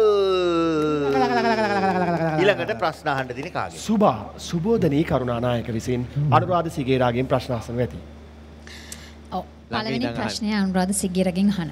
කනගාව තියා. ඔබ හඬ කැවූ චරිත අතරින් ඔබ වඩාත් කැමති චරිතය කුමක්ද? හඬ කැවූ චරිත අතරින් ඉන්ස්පෙක්ටර් ලකී තමයි. අපි මේ පොඩ්ඩක් ඒ විදිහට කතා කරමු ටිකක් ඉන්ස්පෙක්ටර්. අපේ අම්මා මගේ නම ලකී ඉන්ස්පෙක්ටර් ලකී. පොලිස් දෙපාර්තමේන්තුව පල්ලා ආයුධ පෙන්නන්න අල්ලන් ගිය හොරු පල්ලා හොඳ වැඩක් කරනවා. මේ සුබු මේ මරු අනුරාධ තමයි ටාසන් බාප්පා කියන කන්සෙප්ට් එක ලංකාවට අරගෙන ආවේ. අර ඊට පස්සේ ටාසන් බාප්පලා දැන් ඉන්නවා පඳුරකට ගැව්වොත් අම්බානේ සික්කනවා. හරිද? නමුත් රියල් ඔරිජිනල් ටාසන් බාප්පා තමයි අනුරාධ. අපි ටාසන් බාප්පගේ පොඩි එකකුත් දෙමු. හායි මම ඔයාලගේ ආදරණීය ටාසන් බාප්පා. මට එපා වෙලා තියෙනවා. දැන් අයියේ ඔයාට බැරිද දැන් අපි අහලා තියෙන දැන් වෙන කැරක්ටර්ස් තියෙන්නේ. ඒ කියන්නේ අතුල අයියා හරි එහෙම අපි සීනියර් අපි දන්න ඩබින් ආටිස්ලා එහෙම කවුරුත් ඉමිටේට් කරන්න පුළුවන් මෙයාට ඒක කියන්න තියෙනවා. පිස්සු පෝසයි. එහෙම කැරක්ටර්ස් නෙමෙයි. මේක එහෙම ඉමිටේට් වෙනවද දන්නේ හරියට. පුතේ හඳාලන්න උත්සාහ කරන්න තරු අතර නවතින්න පුළුවන්. ඒක වරු. වරු. ටීවී දෙරණ දැන් ඔයා වැඩ කරන අවස්ථාවල ඔයාට දැන් එක වැඩ කරන අවස්ථාව තමයි අඩු. ටීවී දෙරණේ දැන් ඔයා එක ඩිවිෂන් එකකලත් වැඩ කරනවානේ ඩිපාර්ට්මන්ට් එකකලා. ඒ කියන්නේ ඔයා FM එකේ ගිහින් වැඩ කරනවා, ඔයාගේ ටීම් එකත් එක්කත් වැඩ කරනවා, අපේ ටීම් එකත් එක්කත් වැඩ කරනවා. ඒ වැඩිපුරම වැඩ කරන අවස්ථාවකදී ඔයාට එහෙම වැඩිපුරම තරහ ගිහින් තියෙන කායකද? සිහාන එක. වැඩිපුරම තරහ ගිහිල්ලා තියෙන්නේ. වැඩිපුරම තරහ යන්නේ ළමයි එක්ක. හොඳටම පෙහෙල කරනකොට තමයි තරහ නැබැයි තරහ ඇයි කියන දේ අහන්නේ කියන දේ අහන්නේ කියන්නේ මෙහෙම ඉතින් කොහොමත් ළමයි එක්ක වැඩ කරනකොට ටිකක් තරහ යනවා ඒ තරහ පෙන්වන්න නැතුව ඉන්න එක තමයි අපේ දක්ෂතාවය සෑහෙන තරහ යන කියන්නේ මෙහෙම තරහ යන්නේ ඒ කියන්නේ ප්‍රෝග්‍රෑම් එකේ අපි ඉන්ටර්විව් කරනකොට හොඳට ඇවිල්ලා කතා කරන ළමයා ප්‍රෝග්‍රෑම් එක වෙලාවට ඇවිල්ලා කතා කරන්නේ ඒ අම්මලා ගෙවල් වල ගිහිල්ලා එක එක දේවල් වලට දානවා එක එක දේවල් කියන්න එපා කියලා එන්නේ එතකොට අම්මලත් එක්ක තමයි තරහ යන්නේ දැන් ඊට අමතරව විශේෂ දෙයක් තියෙනවා මම දැන් සුභා විතරක් දන්න එකක් තියෙනවද මන්ද එහෙම තියෙනවද කායික තරහ යන්නේද කායිකවත් මම තරහ නැහැ මොකද කියන්නේ කා තරහ නැහැ තරහ යන අවස්ථාව මම නිකන් අපි දන්නවනේ තියාගෙන තරහයි කියලා හිතන් ඉන්නවනේ ඔව් තරහ යන්නේ ඊළඟ ප්‍රශ්නේ අනුරාධ තරහයි කියලා හිතන් ඉන්නව කට්ටිය ඔව් මේ තරහ යන්නේ තරහ එනවා ඔයාගේ ආදරණීය බිරිඳගේ ඔයා දකින්න කැමැතිම ගුණාංග දෙකක් ඊට කලින් නම කියලා ඉන්නකෝ අපිවත් දන්නේ නැහැ අනු එයාගේ නමත් ගුණාංග දෙකක් නේද? ඒ නමත් එක තමයි අනුපමා කියලා දැම්මේ. පමාවුනේ අනුපමා ප්‍රෝග්‍රෑම් එකට. ගුණාංග දෙකක් කැමැතිම ගුණාංග දෙකක් නේ. ඔයා ගොඩාක් කොට ආදරේ හිතෙන මොන වගේ ගුණාංග? ඒ කියන්නේ මේ ප්‍රෝග්‍රෑම් වලට එහෙම ඇවිල්ලා යනකොට මොනවත් ගණන් ගන්න නැතුව නිදාගෙන ඉන්නවා. දැන් දාවේ කියලාවත් අහන්නේ නැතුව. ඒකත් මම කැමති ගුණාංගයක්. එතකොට Facebook එකේ එහෙම බලන්නේ නැද්ද ඔයා? Facebook එකේ එහෙම වැඩි චෙක් කරන්නේ නැහැ, ෆෝන් එක වැඩි චෙක් කරන්නේ නැහැ. ඒකත් මම කැමති. ඒ සේනාදිර තියෙන ගැටලුව. ඔයාගේ එක මගේ කරගෙන මම කියන්න. ඒකත් මම කැමති ගුණාංගයක්. තව එකක් කියන්නේ. තව එකක් කියන්නේ මොකද්ද? තව එකක් කියන්නේ මම කැමති ගුණාංගයක් නේද? එන්නේ ඒවනේ අඩු. ඇයි රෑ උනේ කියලා අහන්න නැති එක? ඒක මං කිව්වා පළවෙනි එක. එයා කවුද මෙයා කවුද කියලා අහන්නේ නැහැ. නෑ ඕ ඒක තමයි කියන්න ගියේ. දැන් හරි දැන් මෙහෙම ගොඩක් සෙල්ෆි කොයි සෙල්ෆියේ මේ දැන් මෙතන තම තමන්ගේ බිරින්දෑවරුන්ගේ තියෙන ප්‍රශ්න ගැන ඔයාගේ හරහා තමයි දැන් ඔව් ඒක තමයි මම මේ කල්පනා කරේ මුන්ට කොච්චර ප්‍රශ්න තියෙනවද කියලා. ඔව් දැන් තිසංගගේ තියෙන ප්‍රශ්නේ කා එක්ක සෙල්ෆි ගැහුවත් ඒ කවුද කියලා අහන්නේ නැහැ. අපිට හැමෝගෙම මේ ප්‍රශ්නේ කොමන්ට් ප්‍රශ්න විතර අහන්න තිබ්බා. නියමයි. අපි ඒ සින්දුවක් අහලමු. හා අපේ දේ රැකගෙන අලුත් දේ අරගෙන ටීවී දෙරන 14 සංවත්සරයේ සමරන මේ වෙලාවේ අපි ආරාධනා කරනවා ගීතයක් ගායනා කරන සනුමි මුදන්නායක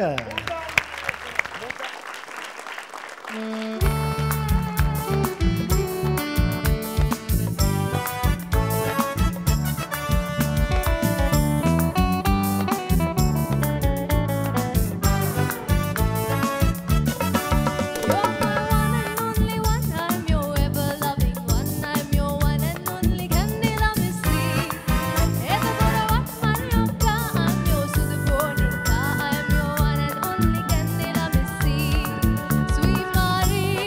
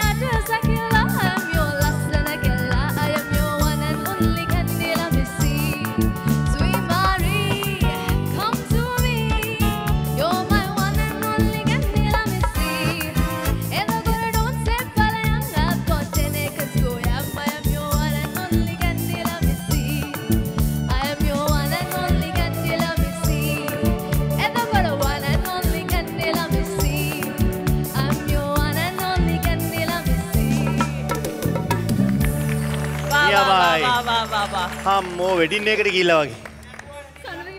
වෙඩින් එකට ගිහිල්ලා වගේනේ. සනු මේවට බෝයිෆ්‍රෙන්ඩ් කෙනෙක් ඉන්නවද නැද්ද? සුභාගේ වෙඩින් එකට ගියා වගේ. වාගේ පොඩි ඊට කලින් ඔයාගේ ගම කොහෙද? මම මහරගම. මහරගම. ඊට කලින් අම්මා තාත්තා ගම? තාත්තා හංගුරන්කෙත. අම්මා කොළඹ. අම්මා කොළඹ දෙහිවල. දෙහිවල. අංගුරංකතයි දෙහිවලයි සෙට් වෙච්ච විදිය කොහොමද? සත්තුවට බලන්න ඇවිල්ලා. තාත්තා සත්තුවට බලන්න ඇවිල්ලා. සූ එකට සතෙක් කියලා. සිම්පන්ජියෙක් මරුවෙක්. කියලා මේගොල්ලෝ තාත්තා සිම්පන්ජියෙකුට විහිළු කළා. කියලා. ඌ ගහලා කෙහෙල් ගෙඩියක මේගොල්ලෝ තාත්තට. හරිද? ඒ ඉඳලා දුර්ලභ සතෙක් කියනවා. දුර්ලභ සතෙක්. මෙයා මේගොල්ලෝ තාත්තා ඔරංගුටන්ලට අහසයි. ඌ නුය මෙහෙම ඉන්නකොට අයියෝ මගේ ගෙදර ගිහලා මන්නේ ආගන්න තාත්තගේ.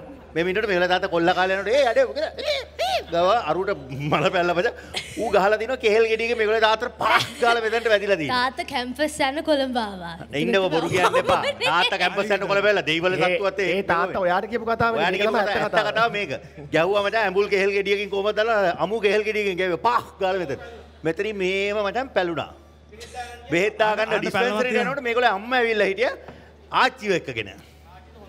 ආච්චිට හොඳට මම අරේ ගාලා ආච්චි එතන ඉඳගෙන ඉන්නකොට මේගොල්ලන්ගේ තාත්තත් මේ වුණා. එතන අර මේ කොහොමද අයියේ ඔයාට මෙතන මොකද බලන්නකො අර ඔරන් ඔටා ගැව්වනේ. අර මේ කියලා ඔක්කොම මේව කළා. දන්නවද එන්නේ එහෙම කියලා එයා ડોක්ටර්ට කියලා බෙහෙත් දාලා ඊට පස්සේ තේ එකක් එම හදලා දීලා එතනින් තමයි ඒ මගුල සෙට් උනේ. ඔයාට බෝයිෆ්‍රෙන්ඩ් කෙනෙක් නැහැ? ඇත්ත කියන්න ඕනේ. ඉන්නවා. ඉතින් ඔයා සූ එකට යන්න තාත්තා තමයි. වට ඉන්නවා? ඔව්. මොකක්ද නම කොල්ලගේ නමත් කියමු ඉතින් පවුනේ. අයියෝ. නෑ ඒ හරි නෑනේ නේ. ඒ කොල්ල මොනා වුණත් මට මේ වෙලාවේ හේගල්ලට හර්ට් වෙනවනේ. හරි බෝයිෆ්‍රෙන්ඩ් කෙනෙක් ඉන්නකො මගේ නම කිව්වේ නෑ. අම්මා හොයාගත්තේ හංගුලංගෙදී. බලමු දූ කොහෙන්ද වන්දින්නේ කියලා. අපි ගම කියන්නේ කොල්ලගේ නම ඕනේ. ඉස්සලා ගම. ගම ඕනේ නම ඕනේ ගම කියන්නේ. දැන් නමක් කියන්න කිව්ව. පවුනේ මචං කොල්ලට හර්ට් වෙනවනේ මචං. ඌ යාළුවන්ට කියලා අඩම වලපන් මගේ ගර්ල්ෆ්‍රෙන්ඩ් ගිහිල්ලා ඉන්නේ ප්‍රෝග්‍රෑම් එකට ආ. ඒ කියන්නේ නෑලා මගේ නම කියනවා. ඔය කොයි කොල්ලට නමයි ගමයි දෙකම කියන්නේ නැත්තේ. මේ පැටියෝ. නමයි ගමයි නම දෙකම ඕනේ. අපි පළවෙනි අකුරු දෙක විතරක් කියන්නේ ගම කියන්නකෝ. මොරටු. මොරටුව. දෙනුවන්. මේ ගම මං කියන්නේ මම තාත්තා කියන්නේ තාත්තා කියන්නේ. ඇයි ගොත ගහන්නේ? මොරටුව නෙමෙයි මං කියන්නේ. ඇයි ගොත ගහන්නේ? ඉතින් ගොත ගහන්නේ මොකද? ගොත ගහන්නේ නුව. නෑ මොරටුවම අපේ ගමේ නෙමෙයි ඒකයි. නෑ මොරටුවේ ඉන්නවනේ ඕන තරම් නේද? මොරටුවේ චණ්ඩියෙක් ඉන්නව දන්නවද? ඔව්. අර නෑ එයා නෙමෙයි. එයාට වඩා චණ්ඩියෙක් ඉන්නවා. මැෂින් එකක් දාලා ඉන්න චණ්ඩියෙක් ඉන්නවා පපුවට. කවුද ඉන්නේ? ආම්මා මිස්ටර් වික්‍රමසිංහ. තන්දන වික්‍රමසිංහ ආම්මා. තන්දන වික්‍රමසිංහලා ගෙට උඩින් කාක්කෙක්වත් යන්නේ නැහැ. උඩින් මේව කා කොහොම යන්නේ? ඇයි පපුවේ මැෂින් ගන්නක් තියෙනවද? ඔව් පැසුම් පපුවේ එකක් දාලා තියෙන්නේ. මොකද බෝයිෆ්‍රෙන්ඩ් මොනවද කරන්නේ යා? නෑ මුකුත් කරන්නේ නෑ ඉතින් නිකන් ඉන්න. හා? බද බෝයිෆ්‍රෙන්ඩ්. මොනවද කරන්නේ යා මොනවද? දැනට එයාගේ MSc එක කරනවා. ප්‍රසිද්ධ ටෙලිකමියුනිකේෂන් කම්පැනි එකක ට්‍රෙෂරි එකේ තමයි වැඩ කරන්නේ. බලන්න බණ්ඩාගාරේ. මරු සල්ලි ඉතින් එනං හොඳටම ඇති. ඉතින් ගහනවා ගැහිල්ලක් ලංකාවට විතරම මේ දැන් ඔයා ප්‍රශ්න අහන්න ඕනේ. ඔයාට වැඩේ අමතක වුණාද? ඔව් වැඩේ අමතක වුණා සීන් එකේ හිටියේ නෑනේ. රයිට්. මට ප්‍රශ්න අහන්න තියෙන්නේ පේෂලගෙන්. ඕකේ. රයිට්. ඔබට දැක්ක ගමන් වැළඳගෙන හාදුවක් දෙන්න හිතෙන ෆීමේල් ආටිස්ට් කවුද? ලංකාවේ. හා? විශ්ව ලංකාවේ. ඔව්. ඩිෂුන්ද? ඩිෂුම් වගේ. ඔව්. අපේ ගෑණි තමයි ඉතින්. නෑ අපි බිරිඳ ඇරුණම නෑ මේ අපි ඒක අතාරිමු. බිරිඳව මේ වෙලාවේ මොහොතකට මේ මොහොතේ අමතක කරන්නකෝ. ඔබට දැක්ක ගමන් වැළඳගෙන හාදුවක් දෙන්න හිතෙන ෆීමේල් ආටිස්ට් කවුද ලංකාවේ? මේ හිතෙනවා ගොඩක් අය ආස ආටිස්ට් කෙනෙක්. ඔව් කැමති ආටිස්ට්. ශානිකා වනිගසේකර. ශානිකා වනිගසේකර. රයිට්. මට මතක් වුණා. හරි. ක්ෂේත්‍රයේ ඔබ පිළිබඳව වැඩිපුරම දන්නා ආටිස්ට් කවුද? ඉරාජ් තමයි. ඉරාජ්. රයිට්. බිරිඳගෙන් වැඩිපුරම බැනුම් අහපු දවස සහ හේතුව? බිරිඳගෙන් ඒ කියන්නේ වැඩිපුරම කියන්නේ සමහර බණී කියලා හිතන ඒවාට බැනලා නැහැ. නොබණී කියලා හිතන ඒවාට බැනලා තියෙනවා. බැනලා තියෙනවා. හේතුව මොකක්ද ඒ බැනපු? ඒ හේතුව කියන්නේ මොකක්ද? සමහර වෙලාවට ඔය ඒ කියන්නේ ඉල්ලගෙන කාලා ඒ කියන්නේ ගණන් හරියට කියා ගන්න නැතුව අතින් වියදම් කළා වැඩ ගහලා ඒ වගේ ප්‍රශ්නවලදී කියලා තියෙනවා. ළමයි දෙන්නෙක් ඉන්නවා කියලා තේරෙන්නේ නැත්නම්. මෙතන මේවා දැන් මේ තියෙන මේ ළමයිගේ අනාගතයට තියෙන ඒවානේ ඕක කියලා වියදම් කරගන්නේ. අරවා මේවා කියලා එහෙම බැනුම් අහලා තියෙනවා. නියමයි. නියමයි. ඊට පස්සේ ප්‍රශ්න ඉවරද? ඉවරයි. අම්මා බ්‍රේක් අවසාන විරාමයට යන්න හදන්නේ. සචිනී ඔයා මාව කියයි කියලා. මොකද්ද? වැළඳගෙන. අම්මට මගේ හිත රිදුනා පේෂන්. මේ ඊක කොහොමද? මේ සචිනී ඒක කියන්නේ ඇස් දෙක පොඩි කරා. මං හිතුවා ඔයා මාව කියයි කියලා. මම මොකද්ද? වැළඳගෙන. මෙතන ලෝකෙ නැති කුණු කතා ටික මට කියනවා. වැළඳගෙන කොච්චර දේවල් ආසයිද සචිනී. නමුත් වැඩක් නැහැ මගේ හිත රිදුනා පේෂන්. එහෙම නෙමෙයි. ඔයා අපේ හදවතේ ඉන්නේ. මේ පැත්තේ සචිනී, මේ පැත්තේ අපේ වයිෆ්. මේ පැත්තේ අදොතක් නැහැ නේ අයියේ. දැන් උන් පපුවේනේ. ඒ දෙපැත්ත මේක සම්පූර්ණ මේව හાર્ට් එක මෙහෙම අපේ ඩුවල් පිස්ටන් මේව වගේ නේද? මෙහෙම තියෙන්නේ. ඒතකොට එහෙම ඉන්නේ සචිනී. ඔයා හදවතේ ඉන්නේ නැද්ද? ඕකේ. අපි බ්‍රේක් එකට යන්න. අපි එළියට ගිහලා හාදුවක් දීලමු සචිනීට වැළඳගෙන. අපි සචිනීට වැළඳගෙන හාදුවක් දීලා ඔයා ඉස්සරහට පස්සට ගන්නෙ. ඔයා ගන්නකෝ ගන්න එක. ඊට පස්සේ ඔයා ඊටු එක. හරි. දීලා එක්මනට එන්නම් මේ දෙරණ චැම්පියන් ස්ටාර් සීසන් අන්ලිමිටඩ්.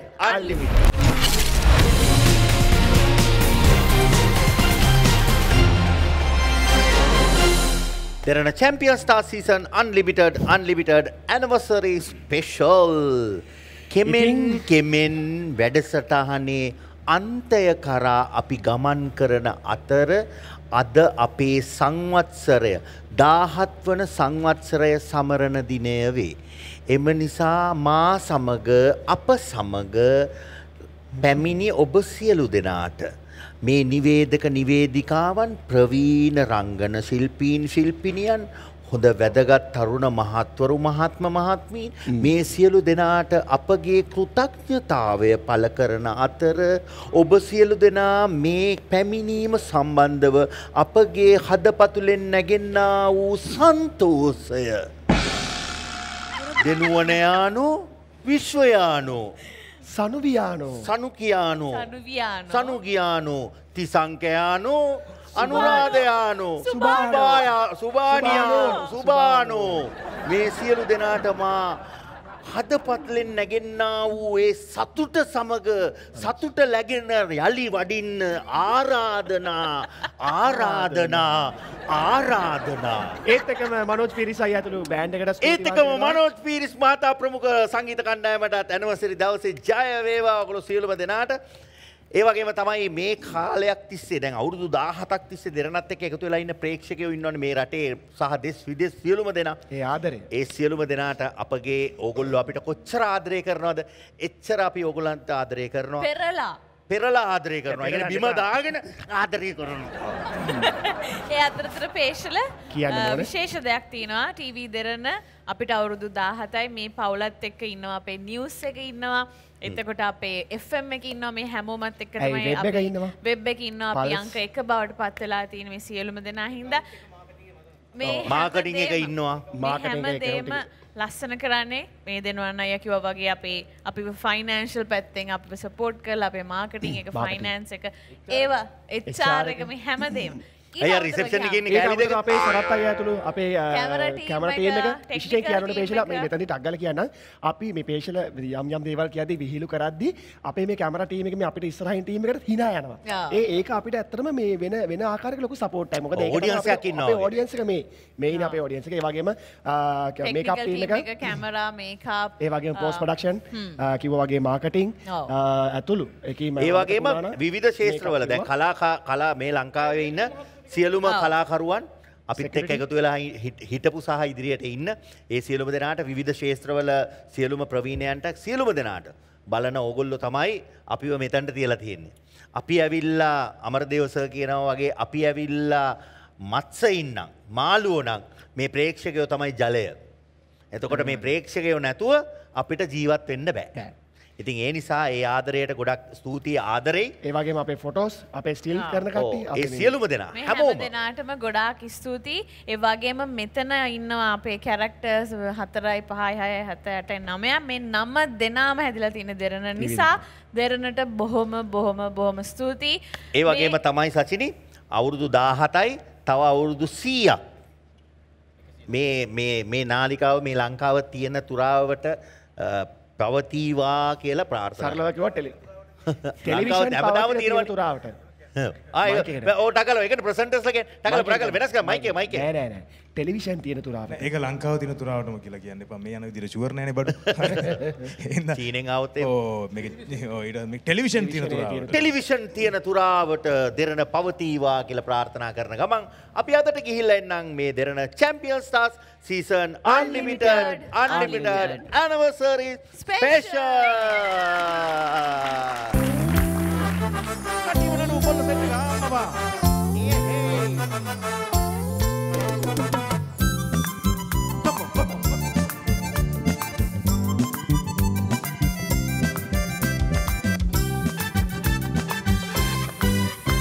පෙරලේ මුහුදු වැල්ලේ අතේ ඈත නිල්ලේ පොඩි ළමයි අතින් අත අල්ලා දුවන්නා ළමයින් රංචු අතරේ ඉන්නා පුංචි ළමයා ඒ මමයි කියායි බේ මටත් හිතෙන්නා පෙරලේ මුහුදු වැල්ලේ කන්දේ ඈත නිල්ලේ පොඩි ළමයි අතින් අත අල්ලා දුවන්නා ළමයින් රංචු අතරේ ඉන්නා පුංචි ළමයා ඒ මමයි කියායි බේ මටත් හිතෙන්නා ඇඩ වැඩදා ඇවිදිනවා පොඩි කාලේ මම රාගේ නඩුව කඩියපා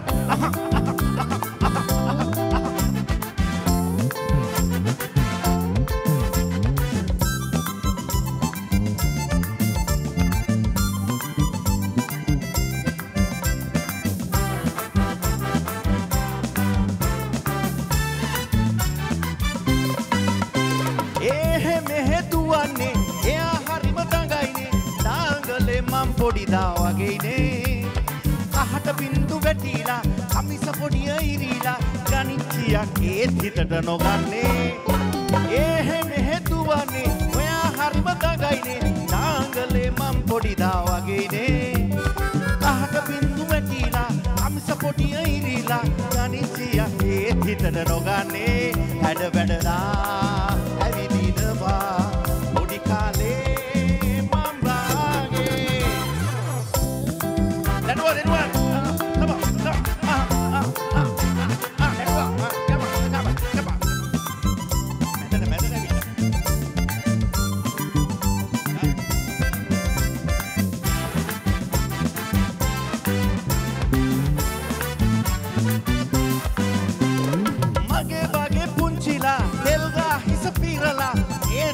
කොණ්ඩේ අවුල් වෙලානේ ළමා ලපටි කල්ලියේ මාමගේ මමල්ලියේ ඔයා මගේ මම තාමත් හිතෙන්නේ මගේ වගේ පුංචිලා එල්ගා හිස පිරලා ඒ තායේ කොණ්ඩේ අවුල් වෙලානේ ළමා ලපටි කල්ලියේ මාමගේ මමල්ලියේ ඔයා මමයි මට තාමත් හිතෙන්නේ කඩියම හැඩ වැඩදා ඇවිදිනවා පොඩි කාලේ